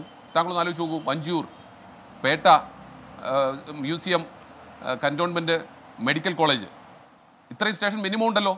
ഈ സ്റ്റേഷനുകളിൽ നിന്ന് എത്ര സമയം വേണം അവിടെ എത്താൻ? എന്തുകൊണ്ടാണ് ഇത്തരത്തിൽ ആ സഹോദരിയുടെ മകൾ തന്നെ നേരിട്ട് പോലീസ് സ്റ്റേഷനിൽ വിളിച്ചു കഴിഞ്ഞപ്പോൾ പോലീസ് അവർ പറഞ്ഞനുസരിച്ചാണെങ്കിൽ നോക്കൂ, പോലീസ് ഓരോ അരമണിക്കൂറോ 2 മണിക്കൂറോ കഴിയുമ്പോൾ അവരെ വിളിച്ച് അന്വേഷിക്കുന്നുണ്ട്. എന്തായിരിക്കാം അവർ അന്വേഷിച്ചിരിക്കുന്നത്? ജീവനോടെ ഉണ്ടോ എന്നാണോ അവർ അന്വേഷിക്കുന്നത്? ഇതാണോ പോലീസിൻ്റെ ഭാഗത്ത് ഉണ്ടാകേണ്ടത്? അപ്പോൾ എന്നിട്ട് പറയുന്നത് എന്താ? നേരിട്ട് വരൂ, നിങ്ങൾ പോലീസ് സ്റ്റേഷനിൽ വന്ന് മൊഴി തരൂ, ഞങ്ങൾ കേസെടുക്കാമെന്ന്. തെമ്മാടിത്തരമല്ലേ ഈ പോലീസുകാർ കാണിക്കുന്നത്? ഇവനൊക്കെ ശമ്പളം പറ്റിക്കൊണ്ട് ഇങ്ങനെയാണോ പെരുമാറേണ്ടത്? സാധാരണക്കാരോട്, സ്ത്രീകളോട്? അത് രാത്രിയിൽ സഹായം അഭ്യർത്ഥിച്ച് വിളിച്ചാൽ മര്യാദ കാണിക്കണ്ടേ? മര്യാദ. ഞാൻ എല്ലാവരെയും ആക്ഷേപിക്കുകയല്ല. ഈ കേസിനകത്ത് ഉൾപ്പെട്ടിട്ടുള്ള പോലീസുകാരെ സംബന്ധിച്ച് നോക്കൂ, എത്ര വൃത്തികെട്ട രീതിയിൽ, എത്ര മനുഷ്യത്വരഹിതമായിട്ടാണ് പെരുമാറിയത്. താങ്കളൊന്ന് ആലോചിച്ച് നോക്കൂ. ഇവരെയൊക്കെയല്ലേ മുക്കാൽ കെട്ടി അടിക്കേണ്ടത്? ഇത്രയും ഇട്ടാവട്ടം സ്ഥലത്ത് നടക്കുന്ന ഒരു സംഭവത്തെ സംബന്ധിച്ച് ഇതിനകത്ത് പ്രതികരിക്കാൻ പോലീസിന് കഴിയുന്നില്ലെങ്കിൽ പിന്നെ ഈ പോലീസ് എന്തിനാണ് ശമ്പളം മേടിച്ചുകൊണ്ട് ഇങ്ങനെ ഇരിക്കുന്നത്? ആ പേട്ട സ്റ്റേഷനിൽ നിന്നും മൂലവിളാകം ജംഗ്ഷനിലേക്ക് അവർ പറയുന്നു അവരുടെ വീട്ടിൻ്റെ ഭാഗത്തേക്ക് എത്താൻ 2-3 മിനിറ്റ് മതി എന്നാണ് പറയുന്നത്. എത്തുന്നില്ല. എന്നാൽ പോലീസ് അവർ ഹോസ്പിറ്റലിൽ അവരുടെ മകൾ തന്നെ അഡ്മിറ്റ് ചെയ്യുന്നു. എന്നിട്ടും പോലീസ് അങ്ങോട്ട് തിരക്കി ചെല്ലുന്നില്ല, സ്റ്റേഷനിൽ ചെല്ലുന്നില്ല. സ്വാഭാവികമായി ഞാൻ വിശ്വസിക്കുന്നു പോലീസ് അവിടെ ഹോസ്പിറ്റലിൽ ചെന്ന് അവർ പറഞ്ഞിരിക്കുന്നത് തന്നെ തിരിച്ചറിയാനാകാത്ത ആരോ ആക്രമിച്ചതാണെന്ന് പറയുമ്പോൾ സ്വാഭാവികമായും ആ കോസ്മോപൊളിറ്റൻ ഹോസ്പിറ്റലിൽ നിന്ന് പോലീസ് സ്റ്റേഷനിൽ റിപ്പോർട്ട് ചെയ്തിരിക്കാം. എന്നിട്ടും പോകുന്നില്ല.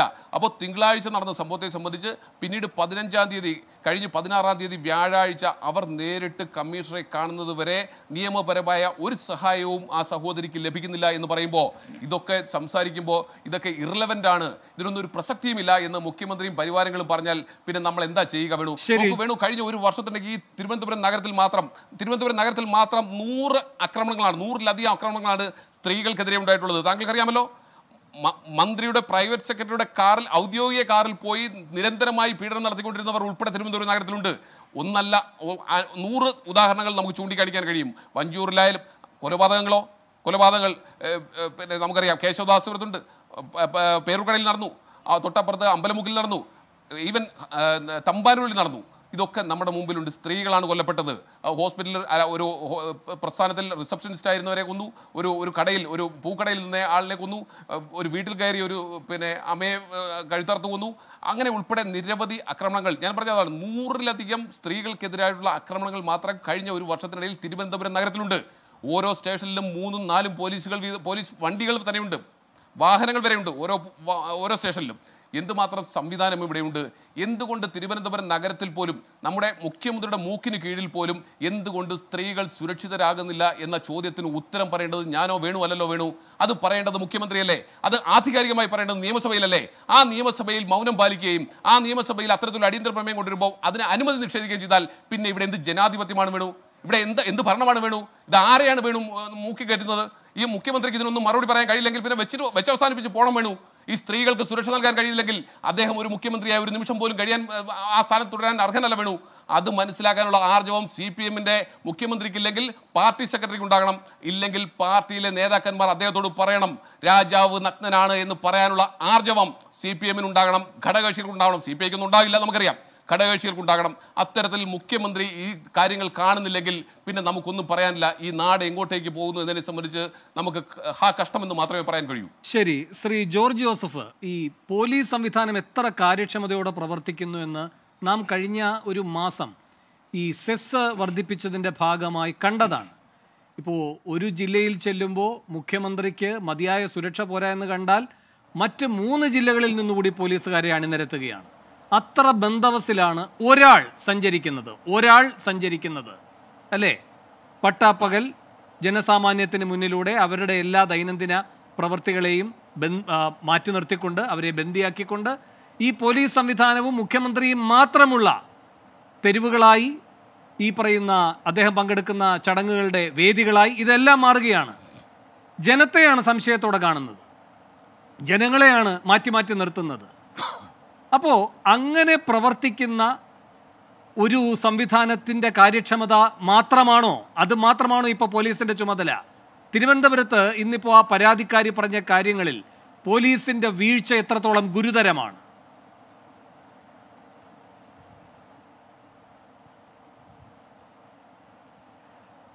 പോലീസിൻ്റെ വീഴ്ച വളരെ ഗുരുതരം തന്നെയാണ്. അമ്പേ പോലീസ് കേരളത്തിൽ പരാജയപ്പെട്ടിരിക്കുന്നു എന്ന് തന്നെ പറഞ്ഞിട്ട് വരും. ആ നല്ല വിദ്യാഭ്യാസമുള്ള ആ സ്ത്രീയുടെ നമ്മൾ കേട്ടോണം, അവരുടെ ഓരോ വാക്കുകൾ നമ്മൾ ഇടുത്തി പോലെയാണ് പോലീസിൻ്റെ തലയിലോട്ട് വീഴുന്നത്. കാരണം ആ മൂലവിളാകം എന്ന് പറഞ്ഞ കണ്ണാശുപത്രിയുടെ പുറയിലുള്ള ആ മൂലവിളാകം പേട്ട പോലീസ് സ്റ്റേഷൻ്റെയും അതുപോലെ museum police സ്റ്റേഷൻ്റെയും cantonment police സ്റ്റേഷൻ്റെയും medical college police സ്റ്റേഷൻ്റെയും അതിരുഭാഗമാണ്. Vanchoor police സ്റ്റേഷൻ്റെയും അത് തന്നെ. വഞ്ചൂര് പോലീസ് സ്റ്റേഷൻ ഇവിടെ 1 കിലോമീറ്റർ, പേട്ടയിൽ നിന്ന് അവിടെ എത്താൻ 1 കിലോമീറ്റർ, മ്യൂസിയത്തിൽ നിന്നാണ് 1.5 കിലോമീറ്റർ, 2 കിലോമീറ്റർ, കൻറ്റോൺമെൻറ്റിൽ നിന്നാണെങ്കിലും 1 കിലോമീറ്റർ. ഇവിടെ ഒരു സംഭവം ഉണ്ടായിട്ട് പോലീസിൽ എങ്ങനെയാണ് പ്രവർത്തിക്കേണ്ടതെന്നുള്ള കാര്യം കേരള പോലീസിലെ 10-15 വർഷം സർവീസ് ഉള്ളവർക്ക് ആർക്കും അറിയില്ല. ഇതവരെ പഠിപ്പിച്ചതിൻ്റെ കുഴപ്പം തന്നെയാണ്. ഒരു സ്ത്രീയെയും പോലീസ് സ്റ്റേഷനിൽ വിളിച്ചു വരുത്താൻ പറ്റില്ല, ഒരു കൊച്ചിനെയും വിളിച്ചു വരുത്താൻ പറ്റില്ല, ഒരു പ്രായമുള്ളവരെയും വിളിച്ചു വരുത്താൻ പറ്റില്ല. ആ സ്ത്രീ വിളിച്ചപ്പോൾ അങ്ങോട്ട് വരാൻ പറഞ്ഞവനെ സർവീസിൽ വെച്ചുകൊണ്ടിരിക്കാൻ പറ്റില്ല, പിരിച്ചുവിട്ടേ പറ്റുള്ളൂ. അത് ഈ സസ്പെൻഷൻ കൊണ്ടില്ല. അങ്ങനെ പറഞ്ഞ് ആ പോലീസ് ഉദ്യോഗസ്ഥനെ കണ്ടെത്തി സർവീസിൽ നിന്ന് പിരിച്ചുവിടണം. നിയമം അറിയില്ല, ക്രിമിനൽ പ്രൊസീജിയർ കോഡിൽ എല്ലാം പറഞ്ഞിരിക്കുന്നത്, പോലീസ് സ്റ്റാൻഡിങ് ഓർഡേഴ്സിലും പറയുന്നത് എല്ലാം അങ്ങനെയാണ്. പക്ഷേ ഘടകവിരുദ്ധമായിട്ട് തന്നെയാണ് പോലീസ് പ്രവർത്തിക്കുന്നത്. ആരും ഉത്തരവാദിത്തം എത്തിയിട്ടില്ല. ഒരു പോലീസ് സ്റ്റേഷൻ്റെ ആ മൂലഭാഗത്തൊരു സംഭവം ഉണ്ടായത് വേറെ പോലീസ് സ്റ്റേഷൻ അതിർത്തിയാണെങ്കിൽ ആദ്യം കിട്ടുന്ന ഒരു ക്വിക്കായിട്ട് അവിടെ എത്തി നടപടിയെടുത്ത് വേണമെങ്കിൽ കേസ് ട്രാൻസ്ഫർ ചെയ്യാം. ഇവിടെ എന്തായാലും ഒരാശ്രയം അവർക്കില്ല. പൊതുജനങ്ങൾ ഇതിൻ്റെ തൊട്ടടുത്താണ് പാറ്റൂർ ജംഗ്ഷൻ. അവിടുന്ന് ഒരു 1/2 കിലോമീറ്റർ, മൂലവിളാകത്തുനിന്ന് 1/2 കിലോമീറ്റർ പോലും ഇല്ല പാറ്റൂർ. അവിടെയാണ് ആ ഓം പ്രകാശും മറ്റവരും ആ നാട്ടുകാർ മുഴുവൻ അത് കണ്ടതാണ്. കാരണം ആൾക്കാർക്കിപ്പം ഭയമാണ്, സ്വയം രക്ഷപ്പെടുത്താനായിട്ട് അവർക്ക് പോയി എന്തെങ്കിലും ചെയ്യണമെങ്കിൽ ഭയമാണ്, വെട്ടിക്കൊല്ലും. അതാണ് അവിടെ നടന്നതെന്ന് എനിക്ക് തോന്നുന്നു. അല്ലെങ്കിൽ സാധാരണ ആൾക്കാർ ഇടപെടും, പ്രത്യേകിച്ച് രാത്രിയിൽ. ഏതായാലും വളരെ നടന്നതിന് ശേഷം 2 പോലീസുകാർ അവിടെ വന്നു, ഈ ജയരാജും രഞ്ജിത്തും. എന്നിട്ടും അവർ ഇതിന്റെ തുടർ നടപടികളിലേക്ക് പോയില്ല സാർ. ഇനി രണ്ടാമത് ഈ ആശുപത്രിയിലാണ് എന്ന് ഇവരറിയുന്നുണ്ടല്ലോ വീണ്ടും വിളിക്കുമ്പോൾ. അപ്പോൾ പറയുകയാണ് നേരെ സ്റ്റേഷനിൽ വന്ന് പരാതി നൽകാൻ.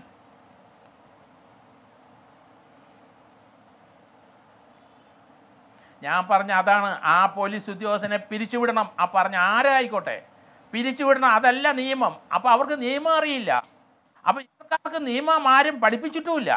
ഞാൻ ഒരു കാര്യം കൂടി ശ്രീ ജോർജ് ജോസഫ്, ഇന്നിപ്പോ 2 പേരെ സസ്പെൻഡ് ചെയ്തിരിക്കുന്നു.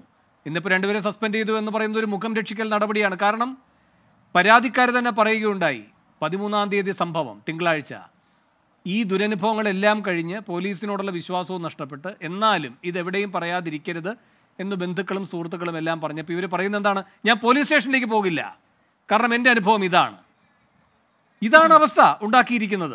എന്നിട്ട് ഇവർ എവിടേക്കാണ് പോയത്? കമ്മീഷണർ ഓഫീസിലേക്കാണ് പോയത്. കമ്മീഷണർ ഈ കാര്യങ്ങൾ കേട്ടു, ബോധ്യപ്പെട്ടു. പക്ഷെ നടപടി വന്നത് എന്നാണ് സാർ? ഇന്നാണ്. ഇന്ന് എങ്ങനെ വന്നു? അവരിത് വന്ന് മാധ്യമങ്ങളോടെല്ലാം വിശദീകരിച്ചതിന് ശേഷം. അപ്പോൾ നിവൃത്തികെട്ടിട്ടാണ് സസ്പെൻഷൻ.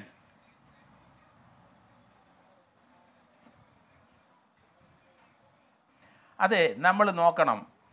നമ്മൾ ഇവിടെ ഈ വനിതാ കമ്മീഷൻ ചെയർപേഴ്സൺ എന്നൊരു പറഞ്ഞു, പരാതി എഴുതി കൊടുത്തില്ല. എന്തൊരു വാക്കാണ് ഇതൊക്കെ!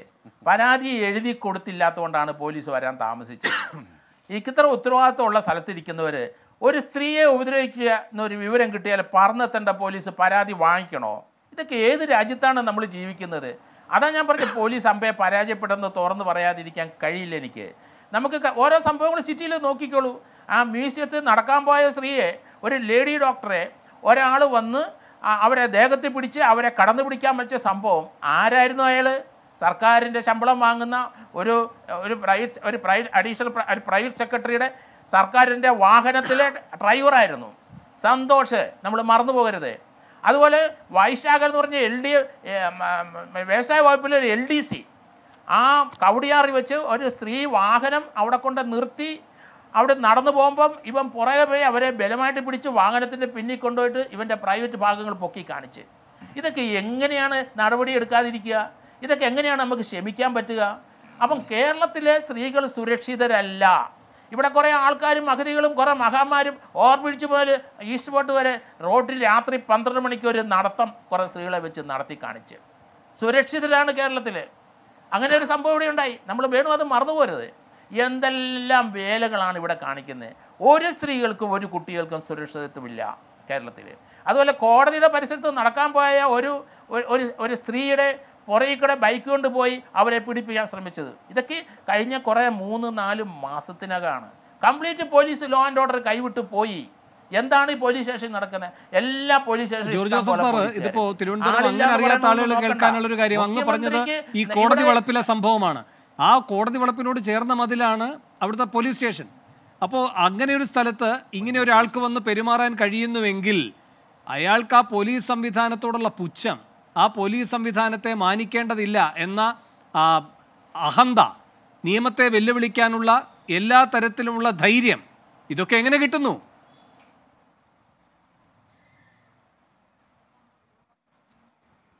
അതെ, പോലീസ് ഉദ്യോഗസ്ഥന്മാരെ രാഷ്ട്രീയം കളിക്കുകയാണ്, അവർ ഇൻഎഫിഷ്യൻ്റ് ആണ്. ഒന്നും വേണ്ടല്ലോ. കഴിഞ്ഞ ദിവസം നമ്മൾ കണ്ടല്ലോ, കോഴിക്കോടിനടുത്ത് കണ്ണൂരിനടുത്ത് ഒരു പോലീസിനകത്ത് ഗുണ്ട വന്ന് അവിടുത്തെ വാഹനങ്ങൾ കത്തിച്ച് കണ്ടല്ലോ നമ്മൾ. ഈ അയാളുടെ വണ്ടി പിടിച്ചിട്ടിട്ടും അവർ കിടന്ന് ഉറങ്ങിയെന്ന് എനിക്ക് തോന്നുന്നു. അയാളുടെ വണ്ടിയും വേറെ 2 വാഹനങ്ങൾ കത്തിച്ചു. ഗുണ്ടകൾക്കൊന്നും പോലീസിനെ പേടിയില്ല. ഇവിടെ പാവപ്പെട്ടവനെ എടുത്തിട്ട് അടിക്കാൻ പോലീസിനറിയാം. ഒരു ഗുണ്ടയെ അടിച്ചതായിട്ട് ഞാൻ ഇതുവരെ കണ്ടിട്ടുമില്ല. അടിക്കുന്നത് ടി വിയിലൊന്ന് കാണാൻ വലിയ കൊതിച്ചിരിക്കുകയാണ്. ഇതുവരെ ഒരു ഗുണ്ടയും തൊടില്ല. ഇവിടെ ഉണ്ടല്ലോ ഓംപ്രകാശും പുത്തമ്പാല രാജേഷിൻ്റെയൊക്കെ അവസ്ഥ. എത്ര കൊലക്കേസിലെ പ്രതികളാണ്. ഇവർ എന്ത് നടപടിയെടുക്കുന്നത്? അവനൊന്നും വെളിച്ചം കാണാത്ത പോലെ അകത്തിടാൻ പഠിക്കണ്ടേ പോലീസ്? Prosecution complete ഫെയിലിയറാണ്. ശരി, അത് തന്നെയല്ല, കേസ് എഴുതാനും അറിയില്ല. ഒന്നും വേണ്ടല്ലോ. നമ്മുടെ ലലിൻ രാജേന്ദ്രൻ്റെ ആ അസിസ്റ്റൻ്റ് ഒരു പെൺകുട്ടിയെ അവിടെ വീട്ടിൽ കയറി പീഡിപ്പിച്ച കൊച്ചു മരിച്ചു. എന്ത് നടപടിയെടുത്ത് പോലീസ്? ഇതൊക്കെ കിടന്ന് കളിച്ചുകൊണ്ടിരിക്കുകയാണ്. നമുക്ക് വളരെ ധാർമ്മിക രോഷമുണ്ട്. എന്തായാലും ആ സ്ത്രീ പറഞ്ഞ ഒരു കാര്യം, അവരെ അഭിനന്ദിക്കുകയും ചെയ്യുന്നു. അവനെ പിടിക്കാനായിട്ട് ശ്രമിച്ചു, കല്ലുകൊണ്ട് അവൻ്റെ പുറത്തിടിച്ച്. അവർ പറഞ്ഞൊരു കാര്യമുണ്ട്, പോലീസ് നോക്കാത്തൊരു കാര്യം പറഞ്ഞു. പെട്ടെന്ന് പിടിച്ചിരുന്നെങ്കിൽ അവൻ്റെ ദേഹത്തൊരു പരിക്ക് കണ്ടേനെ. ആളെ തിരിച്ചറിയാൻ ഒരു വിഷമമില്ലായിരുന്നെന്ന്. ഡ്രഗ്സ് അടിച്ചൊന്നും ആയിരിക്കില്ല. കാരണം രാത്രിയിൽ ഈ സ്കൂട്ടറിൽ ഏത് സ്ത്രീ പോയാലും പിന്നാലെ പോകും കുറേ അവന്മാർ, അവരെ ഉപദ്രവിക്കും. ഒരു സുരക്ഷിതത്വവും കേരളത്തിലെ സ്ത്രീകൾക്ക് ഇല്ല. ശരി സർ, ശരി. ഞാൻ ഒരു ഇടവേളയിൽ കൂടി പോകാൻ, ഇടവേളയ്ക്ക് ശേഷം ശ്രീ ആനന്ദ് കൊച്ചുകുടിയുടെ പ്രതികരണത്തിലേക്ക്. ശ്രീ ആനന്ദ് കൊച്ചുകുടി, ഇവിടെ ഇപ്പോൾ ഈ സംഭവം നിയമസഭയിൽ പ്രതിപക്ഷം അവതരിപ്പിക്കുകയാണെങ്കിൽ അനുമതി കിട്ടില്ല. കാരണം റീസെന്റ് ഒക്കറൻസ് അല്ല. നിയമസഭയിൽ പ്രതിപക്ഷത്തിൻ്റെ അവകാശങ്ങൾക്ക് വേണ്ടി ഒരു പ്രതിഷേധം നടത്തിയാൽ അതിൽ വനിതാ MLA-മാർക്ക് പരിക്കേറ്റാൽ അവർ കള്ളം പറയുകയാണ് എന്ന ചിത്രീകരണമാണ് നടത്തുന്നത്. ആ വനിതാ MLA-മാരെയും നേരിടാൻ ഇറങ്ങുന്നത് ട്രഷറി ബെഞ്ചിലെ MLA-മാരാണ്. ഇനി ഈ വനിതാ MLA-മാർ കൊടുക്കുന്ന പരാതി DGP അടക്കം തിരസ്കരിക്കുകയാണ്. സ്പീക്കർ തിരസ്കരിക്കുന്നു, സൈബർ സെല്ല് ആക്ട് ചെയ്യുന്നില്ല, DGP ആക്ട് ചെയ്യുന്നില്ല. ഇനി ഇവർക്കെതിരെ 10 വർഷം വരെ തടവ് കിട്ടാവുന്ന ജാമ്യമില്ലാ വകുപ്പ് ചുമത്തുന്നു ഈ വനിതാ MLA-മാർക്കെതിരെ. പുറത്ത് മേവാജോളി ഒരു കൊച്ചുകുട്ടി, അവർ പ്രതിഷേധിച്ചപ്പോൾ അവരെ എങ്ങനെയാണ് പോലീസ് കൈകാര്യം ചെയ്തത് എന്ന് നാം കണ്ടതാണ്. അതിനുശേഷം തലമുതിർന്ന CPM നേതാക്കൾ എങ്ങനെയായിരിക്കണം പെണ്ണിൻ്റെ രൂപവും ഭാവവും എന്ന് നിർവചിക്കുന്നത് നാം കണ്ടതാണ്. അപ്പോൾ ഇതൊക്കെ ആർക്ക് നൽകുന്ന സന്ദേശമാണ് ശ്രീ ആനന്ദ് കൊച്ചുകുടി? അല്ല, ഈ സർക്കാരിൻ്റെ ഒരു കഴിഞ്ഞ 7 വർഷത്തെ ആദ്യത്തെ ടേമും രണ്ടാമത്തെ ടേമിലെ ഇപ്പോൾ 2 വർഷത്തെയും ഒരു പ്രകടനം നോക്കിയാൽ ഈ നമ്മുടെ സംവിധാനങ്ങളെ മുഴുവൻ രാഷ്ട്രീയവൽക്കരിക്കുക എന്നുള്ള ഒരു കാര്യമാണ് അവർ ചെയ്തിരിക്കുന്നത്. ഇത് തന്നെയാണ് സീതാറാം യെച്ചൂരി കേന്ദ്രത്തിൽ ഘോരഘോരം പ്രസംഗിക്കുന്നതും വിലപിക്കുന്നതും. പാർലമെൻറ്റിൽ അദ്ദേഹം മുൻപ് പാർലമെൻറ്റിൽ, ഇപ്പോൾ അദ്ദേഹം പുറത്ത്, ഇപ്പോൾ പാർലമെൻറ്റ് അംഗമല്ലാത്തതുകൊണ്ട് അദ്ദേഹം വിലപിക്കാറുണ്ട്. കേന്ദ്രം BJP അല്ലെങ്കിൽ സംഘപരിവാർ ഇന്ത്യയുടെ എല്ലാ സ്ഥാപനങ്ങളെയും കൈയടക്കി അല്ലെങ്കിൽ അതിനെല്ലാം രാഷ്ട്രീയവൽക്കരിച്ചുവെന്ന്. കേരളത്തിൽ എന്താണ് CPM എന്ന പാർട്ടി ചെയ്യുന്നത്?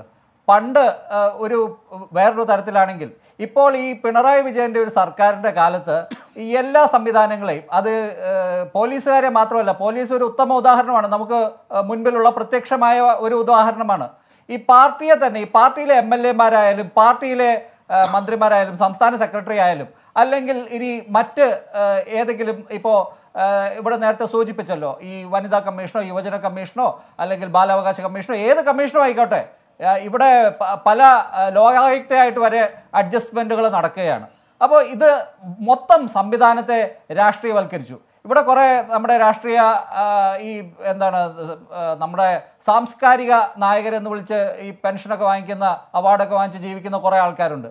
അവർ കേന്ദ്രത്തിൽ ഇത് സംഭവിക്കുമ്പോൾ അവർ കവിതകൾ എഴുതും, അവർ അതിനെക്കുറിച്ച് വലിയ നീണ്ട ലേഖനങ്ങളൊക്കെ എഴുതും, ഫേസ്ബുക്കിൽ പോസ്റ്റ് ഇടും. പക്ഷേ ഇത് കേരളത്തിൽ നടന്നാൽ കുഴപ്പമില്ല. കാരണം ഈ കാവ്യവൽക്കരണം മാത്രമാണ് പ്രശ്നം. ഈ ചുവപ്പ് വൽക്കരണവും ഈ ഇതുപോലെയുള്ള രാഷ്ട്രീയവൽക്കരണവും അവർക്ക് പ്രശ്നമല്ല. കാരണം അത് എന്തോ വലിയ ഉദാത്തമായ പ്രത്യയശാസ്ത്രത്തിൻ്റെ ഭാഗമായിട്ടാണ് അവർ കാണുന്നത്.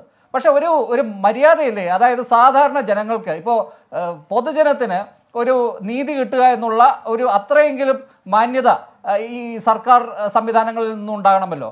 ഈ LDF വന്നതിന് ശേഷം ഇവർ ചെയ്യുന്നത് എന്താണ്? ഇവർക്ക് ഇവരുടെ തന്നെ ആദ്യം അവരുടെ കുടുംബത്തെ രക്ഷിക്കുക, കുടുംബത്തിലെ ആൾക്കാർക്ക് ജോലി കൊടുക്കുക, പിന്നെ എക്സ്റ്റെൻഡഡ് ഫാമിലിക്ക് ജോലി കൊടുക്കുക, അത് തുടങ്ങി ആ പരമാവധി ഒരു 50% എത്തുക. മറ്റുള്ളവരെ ഈ 50% വോട്ട് കിട്ടിയാൽ മതി അവർക്ക് ജയിക്കാൻ. അതുപോലെ ഒരു പരിപാടിയാണ് ഇവർ ചെയ്യുന്നത്.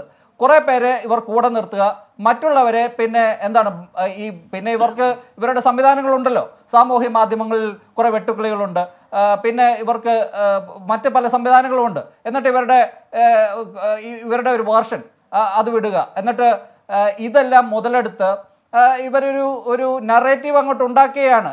എന്നിട്ട് കേന്ദ്രത്തിലും അല്ലെങ്കിൽ സാമൂഹ്യ മാധ്യമങ്ങളിലൊക്കെ ഇവർ പറയുന്നത്, ഇപ്പോൾ ട്വിറ്ററിലൊക്കെ മുഖ്യമന്ത്രിയുടെ ഹാൻഡിലിൽ പോസ്റ്റ് ചെയ്യുന്നത് കേരളം എന്തോ വലിയ ഈ സ്ത്രീ സുരക്ഷയുടെ കാര്യത്തിൽ വലിയ ഒന്നാമതാണ്, കേരള ലീഡ്സ്, കേരളമാണ് എല്ലാത്തിലും നല്ലത് ഈ കാര്യങ്ങളിൽ എന്നാണ് അവകാശപ്പെടുന്നത്. പക്ഷേ ഇവിടുത്തെ ലിവ്ഡ് എക്സ്പീരിയൻസ്, ഇവിടെ ജനങ്ങൾക്കുള്ള അവരുടെ എക്സ്പീരിയൻസ് എന്താണ്? അങ്ങനെയല്ലല്ലോ.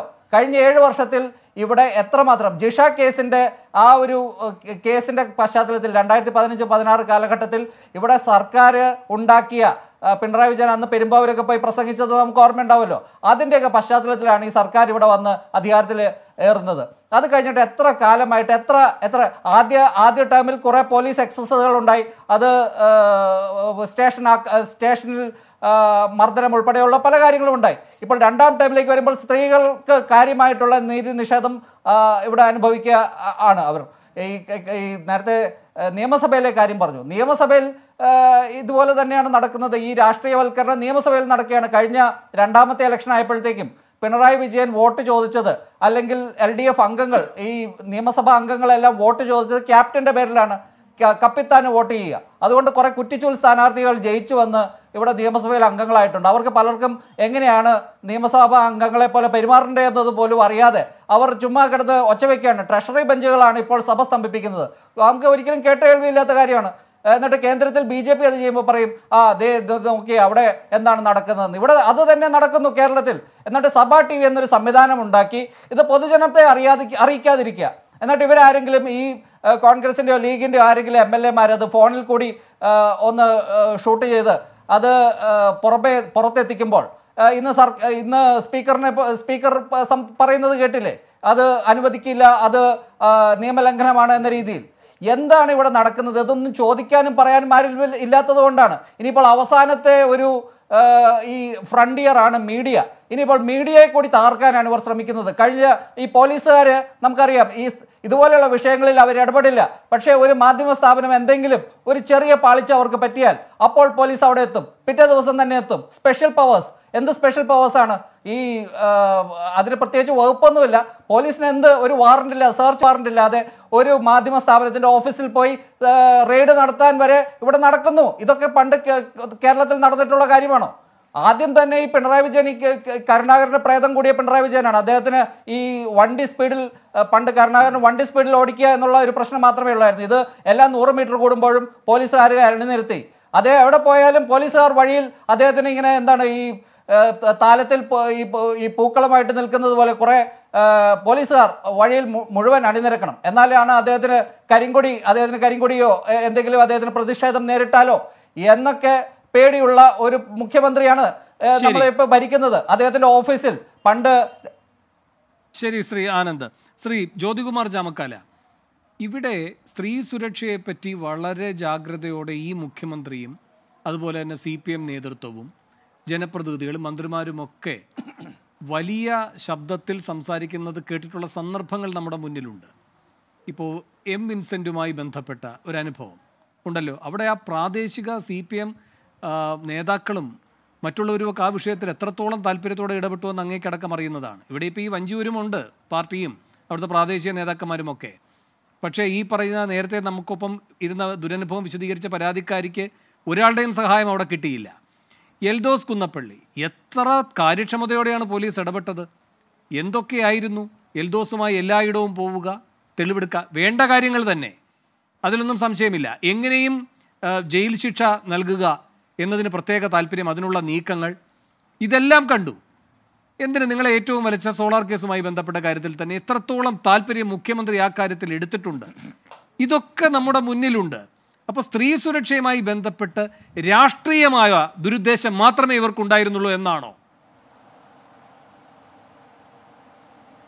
വേണു ആ പറഞ്ഞു നിർത്തിയിടത്ത് ഞാൻ തുടങ്ങാം. വേണു പറഞ്ഞു നിർത്തിയിടത്ത് ഞാൻ പിന്നെ അതൊന്നും ആവർത്തിക്കുന്നില്ല. ശ്രീ ആനന്ദ് കൊച്ചുകൂടിയും അതുപോലെ തന്നെ പിന്നെ ശ്രീ ജോർജ് ജോസഫും ഒക്കെ പറഞ്ഞതും ഈ രാഷ്ട്രീയവൽക്കരണത്തെക്കുറിച്ചാണ്. നോക്കൂ, വേണു പറഞ്ഞു നിർത്തിയതെല്ലാം അക്ഷരം പ്രതി ശരിയാണ്. ഇത്തരത്തിൽ പ്രതിപക്ഷത്തിൽപ്പെട്ട അല്ലെങ്കിൽ മറ്റുള്ള പിന്നെ താങ്കൾക്ക് രാഷ്ട്രീയമായി ആക്രമിക്കപ്പെട്ടവരിൽ ഇല്ലാത്ത ചാർജ് ഉൾപ്പെടെപ്പെടുത്തിക്കൊണ്ട് അവരെ ഇങ്ങനെ പിന്നെ കേസിൽപ്പെടുത്തുക, അത് തന്നെയാണ് കേന്ദ്രത്തിൽ നടക്കുന്നത്. അതവിടെ നിൽക്കട്ടെ. ഞാൻ പറഞ്ഞു വന്നത് അങ്ങനെ ചെയ്യുന്നതോടൊപ്പം തന്നെ ഇവിടെ നോക്കൂ, ഇവിടെ നമ്മുടെ മുമ്പിൽ 3 പ്രതീകങ്ങളുണ്ട്. ഒന്ന് പി ശ്രീരാമകൃഷ്ണൻ, മറ്റൊന്ന് കടകംപള്ളി സുരേന്ദ്രൻ, മറ്റൊന്ന് തോമസ് ഐസക്. ഇവർ 3 പേരും ആരായിരുന്നു? ഇവർക്കെതിരെ സ്ത്രീ പീഡനത്തിന് ഒരു ഇര നേരിട്ട് വന്ന് പരസ്യമായി പറഞ്ഞില്ലേ? എന്ത് നടപടിയെടുത്ത് വേണു? എന്തുകൊണ്ട് എടുക്കുന്നില്ല? പോകട്ടെ, അതിനുശേഷമോ ഒരു വാട്സാപ്പ് ചാറ്റ് പുറത്തു വന്നിരിക്കുന്നു. ആരുടേതാണ്? മുഖ്യമന്ത്രിയുടെ ഓഫീസിലെ മുഖ്യമന്ത്രിയുടെ അഡീഷണൽ പ്രൈവറ്റ് സെക്രട്ടറി, അദ്ദേഹത്തിൻ്റെ എല്ലാം സ്പെഷ്യൽ പ്രൈവറ്റ് സെക്രട്ടറി, അദ്ദേഹത്തിൻ്റെ എല്ലാമായ CM രവീന്ദ്രനെതിരെ എന്ത് നടപടിയെടുത്തു? വേണു മിനിമം ആ പേഴ്സണൽ സ്റ്റാഫിൽ നിന്ന് CM രവീന്ദ്രനെ മാറ്റി നിർത്താനുള്ള ആർജവും മുഖ്യമന്ത്രി കാണിക്കട്ടെ. എന്നിട്ട് വേണ്ടേ മുഖ്യമന്ത്രി സ്ത്രീ സുരക്ഷയെക്കുറിച്ച് സംസാരിക്കാൻ? ആ CM രവീന്ദ്രനെ ആ വാട്സപ്പ് ചാറ്റിൽ നമ്മൾ കണ്ടതാണ്. തനിക്ക് ഇഷ്ടമില്ലാത്ത കാര്യങ്ങളാണ് പറഞ്ഞുകൊണ്ടിരിക്കുന്നതെന്ന് അതിൽ ആർക്കെതിരായിട്ടാണോ വാട്സപ്പ് ചാറ്റ് ചെയ്തിട്ടുള്ളത് അവർ തന്നെ പരസ്യമായി പറഞ്ഞിരിക്കുന്നു. അത് പുറത്തു വന്നിരിക്കുന്നു.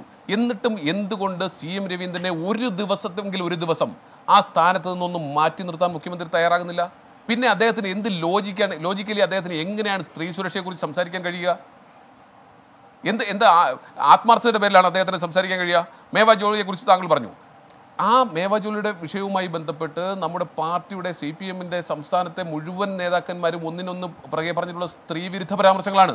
അവർ പറഞ്ഞെന്താണ്? പുരുഷനെ പോലെ നടക്കുന്നു. അതിൻ്റെ ഏറ്റവും ഒടുവിലത്തെ ഉദാഹരണം മുഖ്യമന്ത്രി നിയമസഭയിൽ ഇങ്ങനെ ഈ പറയുന്ന സ്ത്രീകൾക്കെതിരായിട്ടുള്ള പീഡനങ്ങൾ അക്രമങ്ങളെക്കുറിച്ച് അടിയന്തര പ്രമേയം അനുവദിക്കാത്തതിൻ്റെ പേരിൽ വീണ്ടും അത്തരത്തിലുള്ള കേസുകൾ വരുമ്പോൾ അന്വേഷണം ശരിയായ ദിശയിൽ നടക്കുന്നില്ലെങ്കിൽ മേവാ ജോളിയെ ചൂണ്ടിക്കാണിച്ചുകൊണ്ട് പുരുഷവേഷത്തിൽ നടക്കുന്നതാണ് പ്രശ്നം എന്ന് പറഞ്ഞ് സ്ത്രീത്വത്തെ അപമാനിച്ച CPM-ന്റെ നേതാക്കന്മാർ EP ജയരാജനും MV ഗോവിന്ദനും ഉൾപ്പെടെയുണ്ട്. അവരുടെ വാക്കുകൾ ഏറ്റെടുത്തുകൊണ്ടാണ് ചേങ്കോട്ടുകോണത്തെ പ്രതികൾ പോലീസിന് മൊഴി നൽകിയിരിക്കുന്നത്. താങ്കൾക്കറിയാമോ? അവരെ പിടിക്കപ്പെട്ടപ്പോൾ അവർ പറയുന്നത് എന്താണ്? ഞങ്ങൾ കരുതി പുരുഷനാണെന്ന് കരുതിയിട്ടാണ് പിന്നെ തലമുടി കുത്തിരി പിടിച്ചതെന്നും പിന്നെ നെഞ്ചത്ത് പിടിച്ചതെന്നും ഒക്കെയാണ് പറഞ്ഞിരിക്കുന്നത്. അപ്പോൾ അത്തരത്തിൽ പ്രതികളെ രക്ഷിക്കാൻ വേണ്ടി സ്ത്രീവിരുദ്ധ പരാമർശങ്ങൾ നടത്തുന്നത് പാർട്ടിയുടെ നേതാക്കന്മാർ നിയമസഭയ്ക്ക് പുറത്ത് നടത്തുന്നെങ്കിൽ അതുമായി ബന്ധപ്പെട്ട ആരോപണങ്ങൾ നിയമസഭയിൽ വരുമ്പോൾ അതിനെക്കുറിച്ച് അന്വേഷിക്കുവാനോ അടിയന്തര പ്രമേയം അവതരിപ്പിക്കാനോ മുഖ്യമന്ത്രി സമ്മതിക്കുന്നില്ല. പിന്നെ താങ്കൾ പറഞ്ഞു എന്താ പറയുന്നത് നമ്മുടെ വനിതാ കമ്മീഷനെ കുറിച്ചൊക്കെ ഇന്നത്തെ ആ സ്റ്റേറ്റ്മെൻ്റ് ഒക്കെ കണ്ടു കഴിഞ്ഞാൽ ഒരു നിമിഷം അവർക്ക് ആ പദവിയിലിരിക്കാൻ അർഹതയുണ്ടോ? വനിതാ കമ്മീഷൻ എന്നാണ് പേരെന്നെങ്കിലും അവർക്കൊരു ബോധ്യം വേണ്ടേ? വന്ന് പരാതി തരാത്തതുകൊണ്ട് ഇതിനെക്കുറിച്ച് അന്വേഷിച്ചില്ല എന്ന്. ഏറ്റവും അവസാനം അവർ പരസ്യമായി നോക്കൂ, അവരുടെ മകൾ തന്നെ ഇത്തരം ഒരു കേസുണ്ടായാൽ അവരുടെ മകൾ തന്നെ കൃത്യമായി വിളിച്ച് പോലീസ് സ്റ്റേഷനിൽ ആ നിമിഷം അറിയിച്ചിരിക്കുന്നു. ഹോസ്പിറ്റലിൽ നിന്ന് ഇൻറ്റിമേറ്റ് ചെയ്തിരിക്കുന്നു. അവർ കമ്മീഷണർക്ക് പരാതി കൊടുത്തിരിക്കുന്നു. എന്നിട്ടും ഒരു ഉളുപ്പുമില്ലാതെ വന്നിരുന്ന വനിതാ കമ്മീഷൻ്റെ അധ്യക്ഷ പറയുകയാണ് സമയാസമയം പോലീസ് സ്റ്റേഷനിൽ പരാതി കൊടുക്കാത്തതിന് കിട്ടിയ അനുഭവമാണെന്ന്. എന്ത് രാജ്യമാണിത്?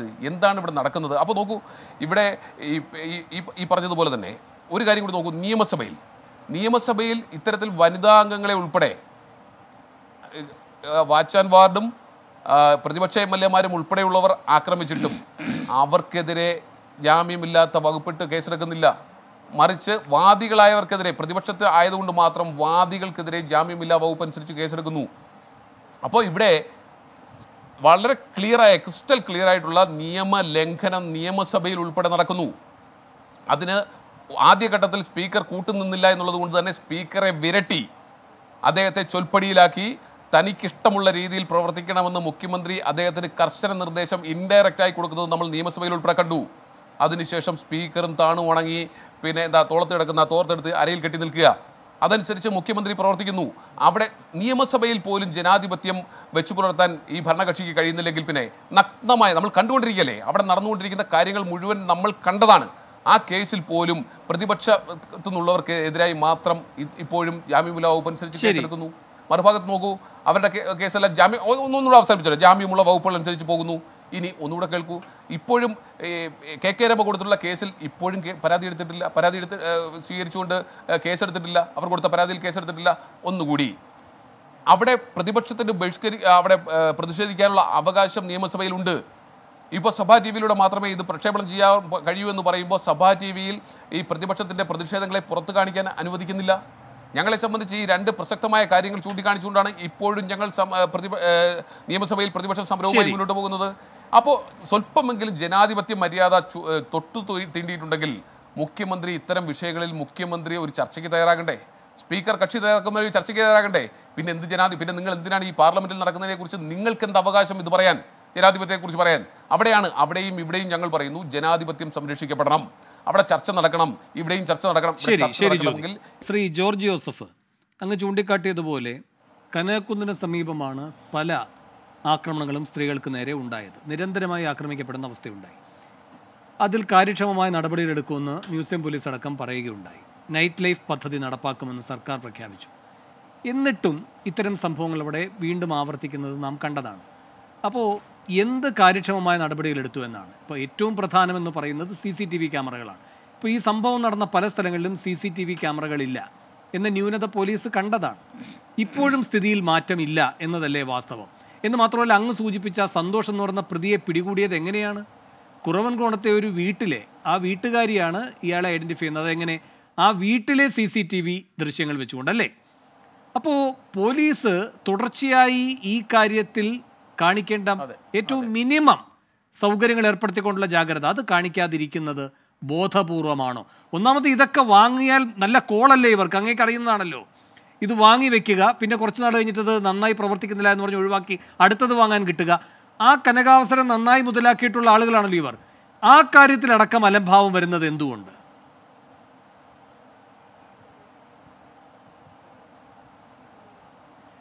അത് ചോദിക്കാനും പറയാനും ആളില്ല ഇവിടെ. ആര് ചോദിക്കാനാ? കാരണം ഇവിടെ നമ്മൾ ആലോചിക്കണം, കേരളത്തിലെ സ്ത്രീകൾക്ക് സുരക്ഷിതരില്ല. നമുക്ക് ആ വിക്ടിമായ ലേഡി പറഞ്ഞ കാര്യം, അവർക്ക് പോലീസ് വിശ്വാസമില്ല, രാഷ്ട്രീയ പാർട്ടിയെ വിശ്വാസമില്ല, അവർക്ക് കോടതി പോലും വിശ്വാസമില്ല.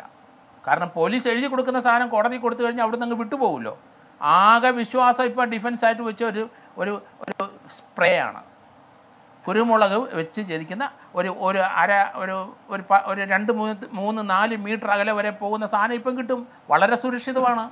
കാരണം അവർ വേറെ ഒന്നിനും ആശ്രയിക്കാൻ പറ്റുന്നില്ല. ഒരു മനുഷ്യൻ സഹായിക്കാൻ വന്നില്ല, പോലീസ് സഹായിക്കാൻ വന്നില്ല, ആരും വന്നില്ല. ഒരു സ്ത്രീ രാത്രിയിൽ അവർക്ക് ഒരു ഗുളിക വാങ്ങിക്കാൻ പോയ ചരിത്രമാണ്. എന്ത് സുരക്ഷ? കേരളത്തിലെ സ്ത്രീകൾ സുരക്ഷിതയില്ല.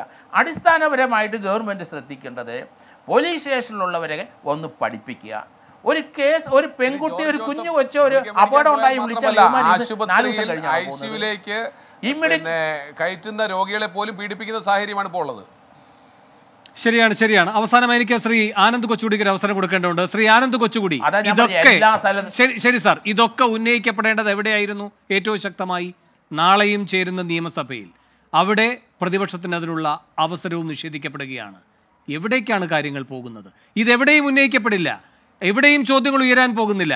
ഒരു സസ്പെൻഷൻ എന്ന് പറയുന്ന മഹാനാടകത്തോടെ ഇത് അവസാനിക്കുമോ? അല്ല, ഇത് സസ്പെൻഷൻ തന്നെ ഉണ്ടാകുമോ എന്ന് എനിക്കറിയില്ല. ചിലപ്പോൾ ഒരു ട്രാൻസ്ഫർ ആയിരിക്കും ഉണ്ടാകുന്നത്. പലപ്പോഴും ഈ ട്രാൻസ്ഫർ ഒരു പണിഷ്മെൻ്റ് ആയിട്ടാണ് പലരും കരുതുന്നത്. പക്ഷേ ഇത് പ്രത്യേകിച്ച് ഒരു പണിഷ്മെൻ്റ് ആകുന്നില്ല, അതൊരു ഡിറ്ററൻ്റ് ആകുന്നില്ല. അത് അവർക്ക് അടുത്ത തവണ ഇങ്ങനെ ഒരു ലാഘവത്തോടെ എടുക്കാനുള്ള അതിൽ നിന്നൊരു വിലക്കാകുന്നില്ല. പോലീസുകാരുടെ മൊറയിൽ തകർക്കുമെന്നാണ് മുഖ്യമന്ത്രി കഴിഞ്ഞ 7 വർഷമായിട്ട് പറഞ്ഞുകൊണ്ടിരിക്കുന്നത്. ഇദ്ദേഹം ഒരു ഭീരുവായിരിക്കും, അതായിരിക്കും അദ്ദേഹത്തിന് ഈ പോലീസുകാരെ ഇത്രയും പേടി. പണ്ട് ചോര പുരണ്ട ഷർട്ടുമൊക്കെ ആയിട്ട് എമർജൻസിയുടെ കാലത്ത് അദ്ദേഹം നിയമസഭയിൽ വന്ന് വലിയ പ്രകടനമൊക്കെ നടത്തിയിട്ടുള്ള ആളാണ്. പക്ഷേ മുഖ്യമന്ത്രി ആയതിനു ശേഷം അദ്ദേഹം വേറൊരു രീതിയിലാണ്. അദ്ദേഹം ഏറ്റവും മിനിമം ആഭ്യന്തരം മറ്റാർക്കെങ്കിലും ഒഴിഞ്ഞു കൊടുക്കണം. ആരെയും വിശ്വാസമില്ലെങ്കിൽ സ്വന്തം മരുമകനെങ്കിലും അദ്ദേഹം ആ ആഭ്യന്തരം കൈമാറിയാൽ ഇതിനേക്കാൾ നന്നായിട്ട് മറ്റാരും ഈ കേരളത്തിലെ ആഭ്യന്തര വകുപ്പ് ഭരിക്കും എന്ന് എനിക്ക് ഉറപ്പാണ്. അതെങ്കിലും അദ്ദേഹം ചെയ്യണം. ഇത് നിയമസഭയിൽ എന്തായാലും ഇത് ഉന്നയിക്കാൻ പ്രതിപക്ഷത്തിന് അവസരം കിട്ടുമെന്ന് തോന്നുന്നില്ല. കാരണം രണ്ട് പക്ഷവും അടുക്കുന്നില്ല. കാരണം പ്രതിപക്ഷത്തിന് അവർക്ക് ന്യായമായിട്ടുള്ള അവരുടെ അവസരങ്ങൾ നിഷേധിക്കുകയാണ്. അവർക്ക് അടിയന്തര പ്രമേയം കൊണ്ടുവരാൻ പറ്റില്ലെങ്കിൽ പിന്നെ എന്താണ് ഈ നിയമസഭ നടത്തിക്കൊണ്ടു പോകുന്നത്? പിണറായി വിജയൻ്റെ ഈ പഞ്ച് ഡയലോഗുകൾ മാത്രം കേട്ടുകൊണ്ടിരിക്കാനാണോ? അല്ലെങ്കിൽ അവിടെ അവർക്ക് 100 പേരുടെ അംഗസംഖ്യയുണ്ട്, ഇപ്പോൾ 98ആയി, ഇന്ന് ഒരാൾ അയോഗ്യനാക്കപ്പെട്ടിട്ടുണ്ട്. എന്നാലും ഇത്രയും പേരുടെ പ്രകടനം മാത്രം കണ്ടുകൊണ്ടിരിക്കാനാണോ? സഭാ ടി വിയിൽ അത് മാത്രമേ നമ്മളെ കാണിക്കുകയുള്ളൂ. ഏറ്റവും മിനിമം പ്രതിപക്ഷത്തിന് അവർക്ക് ചെറിയ രീതിയിലെങ്കിലും അവർക്കും അവരുടെ പ്രസൻസ് നിയമസഭയിൽ രജിസ്റ്റർ ചെയ്യാനുള്ള അവസരം കിട്ടേണ്ടതല്ലേ? അപ്പോൾ ഇത് മാധ്യമങ്ങൾ മാത്രമാണ് ഇനിയിപ്പോൾ ചോദിക്കുന്നത്. ഈ മാധ്യമങ്ങളെയും കൂച്ചുവിലങ്ങിടാനുള്ള അടുത്ത ശ്രമങ്ങളായിരിക്കും ഇനി നടക്കുന്നത്. കാരണം അടുത്ത ഇലക്ഷൻ ജയിക്കണം എന്നുള്ളതായിരിക്കുമല്ലോ ഇവരുടെ ലക്ഷ്യം. അതിനിവർ എന്തും ചെയ്യുമെന്നാണ് എനിക്ക് തോന്നുന്നത്. ശരി, എന്തായാലും ഒരു കാര്യം ഉറപ്പാണ്, നാളെ നിയമസഭ ചേരുന്നുണ്ട്. ആ കാര്യത്തിൽ മാത്രമാണ് ഉറപ്പുള്ളത്. അവിടെ പ്രതിപക്ഷത്തിന് ഈ കാര്യം ഉന്നയിക്കാൻ കഴിയുമോ? അതിന് എന്തെങ്കിലും ഒരു പ്രതീക്ഷ ബാക്കിയുണ്ടോ ശ്രീ ജ്യോതികുമാർ ചാമക്കാല? ചുരുക്കം വാക്കുകളിൽ. നോക്കൂ വേണു, ഈ വിഷയം മാത്രമല്ല, നാളെ നിയമസഭ ചേരുമ്പോൾ ഞങ്ങൾ മുന്നോട്ട് വെച്ചിട്ടുള്ള ചില വിഷയങ്ങളുണ്ട്. ഞങ്ങളുടെ ഈ ശ്രീ ആനന്ദ് കൊച്ചുകൂടി പറഞ്ഞതുപോലെ ഞങ്ങളുടെ പ്രസൻസ് അവിടെ ഉണ്ടാകണം. ഞങ്ങൾക്ക് അടിയന്തര പ്രമേയം അവതരിപ്പിക്കാനുള്ള അനുമതി, അടിയന്തര പ്രമേയം അവതരിപ്പിക്കണമെന്നല്ല, അടിയന്തര പ്രമേയ അവതരണത്തിനുള്ള അനുമതി തേടിക്കൊണ്ടുള്ള നോട്ടീസ് കൊടുത്താൽ അതവിടെ പരിഗണിക്കണം. ഇവിടെ പി രാജീവൊക്കെ ഇന്ന് നിയമസഭയെ തെറ്റിദ്ധരിപ്പിച്ചുകൊണ്ട്, അഥവാ പൊതുസമൂഹത്തെ തെറ്റിദ്ധരിപ്പിക്കുന്ന രീതിയിലാണ് നിയമസഭയിൽ സംസാരിച്ചത്. അദ്ദേഹം പറയുന്നു കഴിഞ്ഞ ഇത്രയും കാലത്തിന് ശേഷം 50കളുടെ ശേഷം ഇന്ന് വരെ 34 അടിയന്തര പ്രമേയങ്ങൾ ചർച്ച ചെയ്തിട്ടുണ്ട്. അതിൽ 10 എണ്ണവും ഈ പിണറായി സർക്കാരിൻ്റെ കാലത്താണ്. അത് ഇമ്മെറ്റീരിയലാണ്. ഞങ്ങളെ സംബന്ധിച്ച് റൂൾ 50 അനുസരിച്ച് അടിയന്തര പ്രമേയ അവതരണത്തിന് അനുമതി തേടിക്കൊണ്ട് നോട്ടീസ് നൽകാനുള്ള അനുമതിയാണ് ഞങ്ങൾക്ക് വേണ്ടത്. ശരി, എന്തായാലും അത് ഇതുവരെ പരിഗണിക്കപ്പെട്ടിട്ടില്ല എന്ന യാഥാർത്ഥ്യമാണ് നമ്മുടെ മുന്നിലുള്ളത്. നാളെ എന്തായാലും സഭ ചേരുന്നുണ്ട്. പക്ഷേ മുഖ്യമന്ത്രി മനസ്സിലാക്കേണ്ട ഒരു കാര്യമുണ്ട്. ഒരു ഇടതു ചിന്തകനെ മുഖ്യമന്ത്രി തന്നെ ഒരിക്കൽ വിശേഷിപ്പിച്ചത് നല്ല അധ്യാപകൻ എന്നാണ്. ആ അധ്യാപകൻ പറഞ്ഞ വാക്കുകളുണ്ട്: നിങ്ങൾക്ക് ചോദ്യം ചോദിക്കുന്ന കുട്ടിയെ പുറത്താക്കാം, പക്ഷേ ചോദ്യം അവിടെ ഉണ്ടാകുമെന്ന്. അതുകൊണ്ട് നാളെ ഈ വിഷയങ്ങളൊക്കെ ഉന്നയിക്കാനുള്ള പ്രതിപക്ഷത്തിന്റെ അവകാശത്തെ നിങ്ങൾക്ക് പുറത്തു നിർത്താം മുഖ്യമന്ത്രി, പക്ഷേ ചോദ്യം നിങ്ങളുടെ മുഖാമുഖം അവിടെ നിൽപ്പുണ്ടാകും. വളരെയധികം നന്ദി. ഈ ചർച്ചയിൽ പങ്കെടുത്ത എല്ലാവർക്കും. എൻകൗണ്ടർ അവസാനിക്കുന്നു.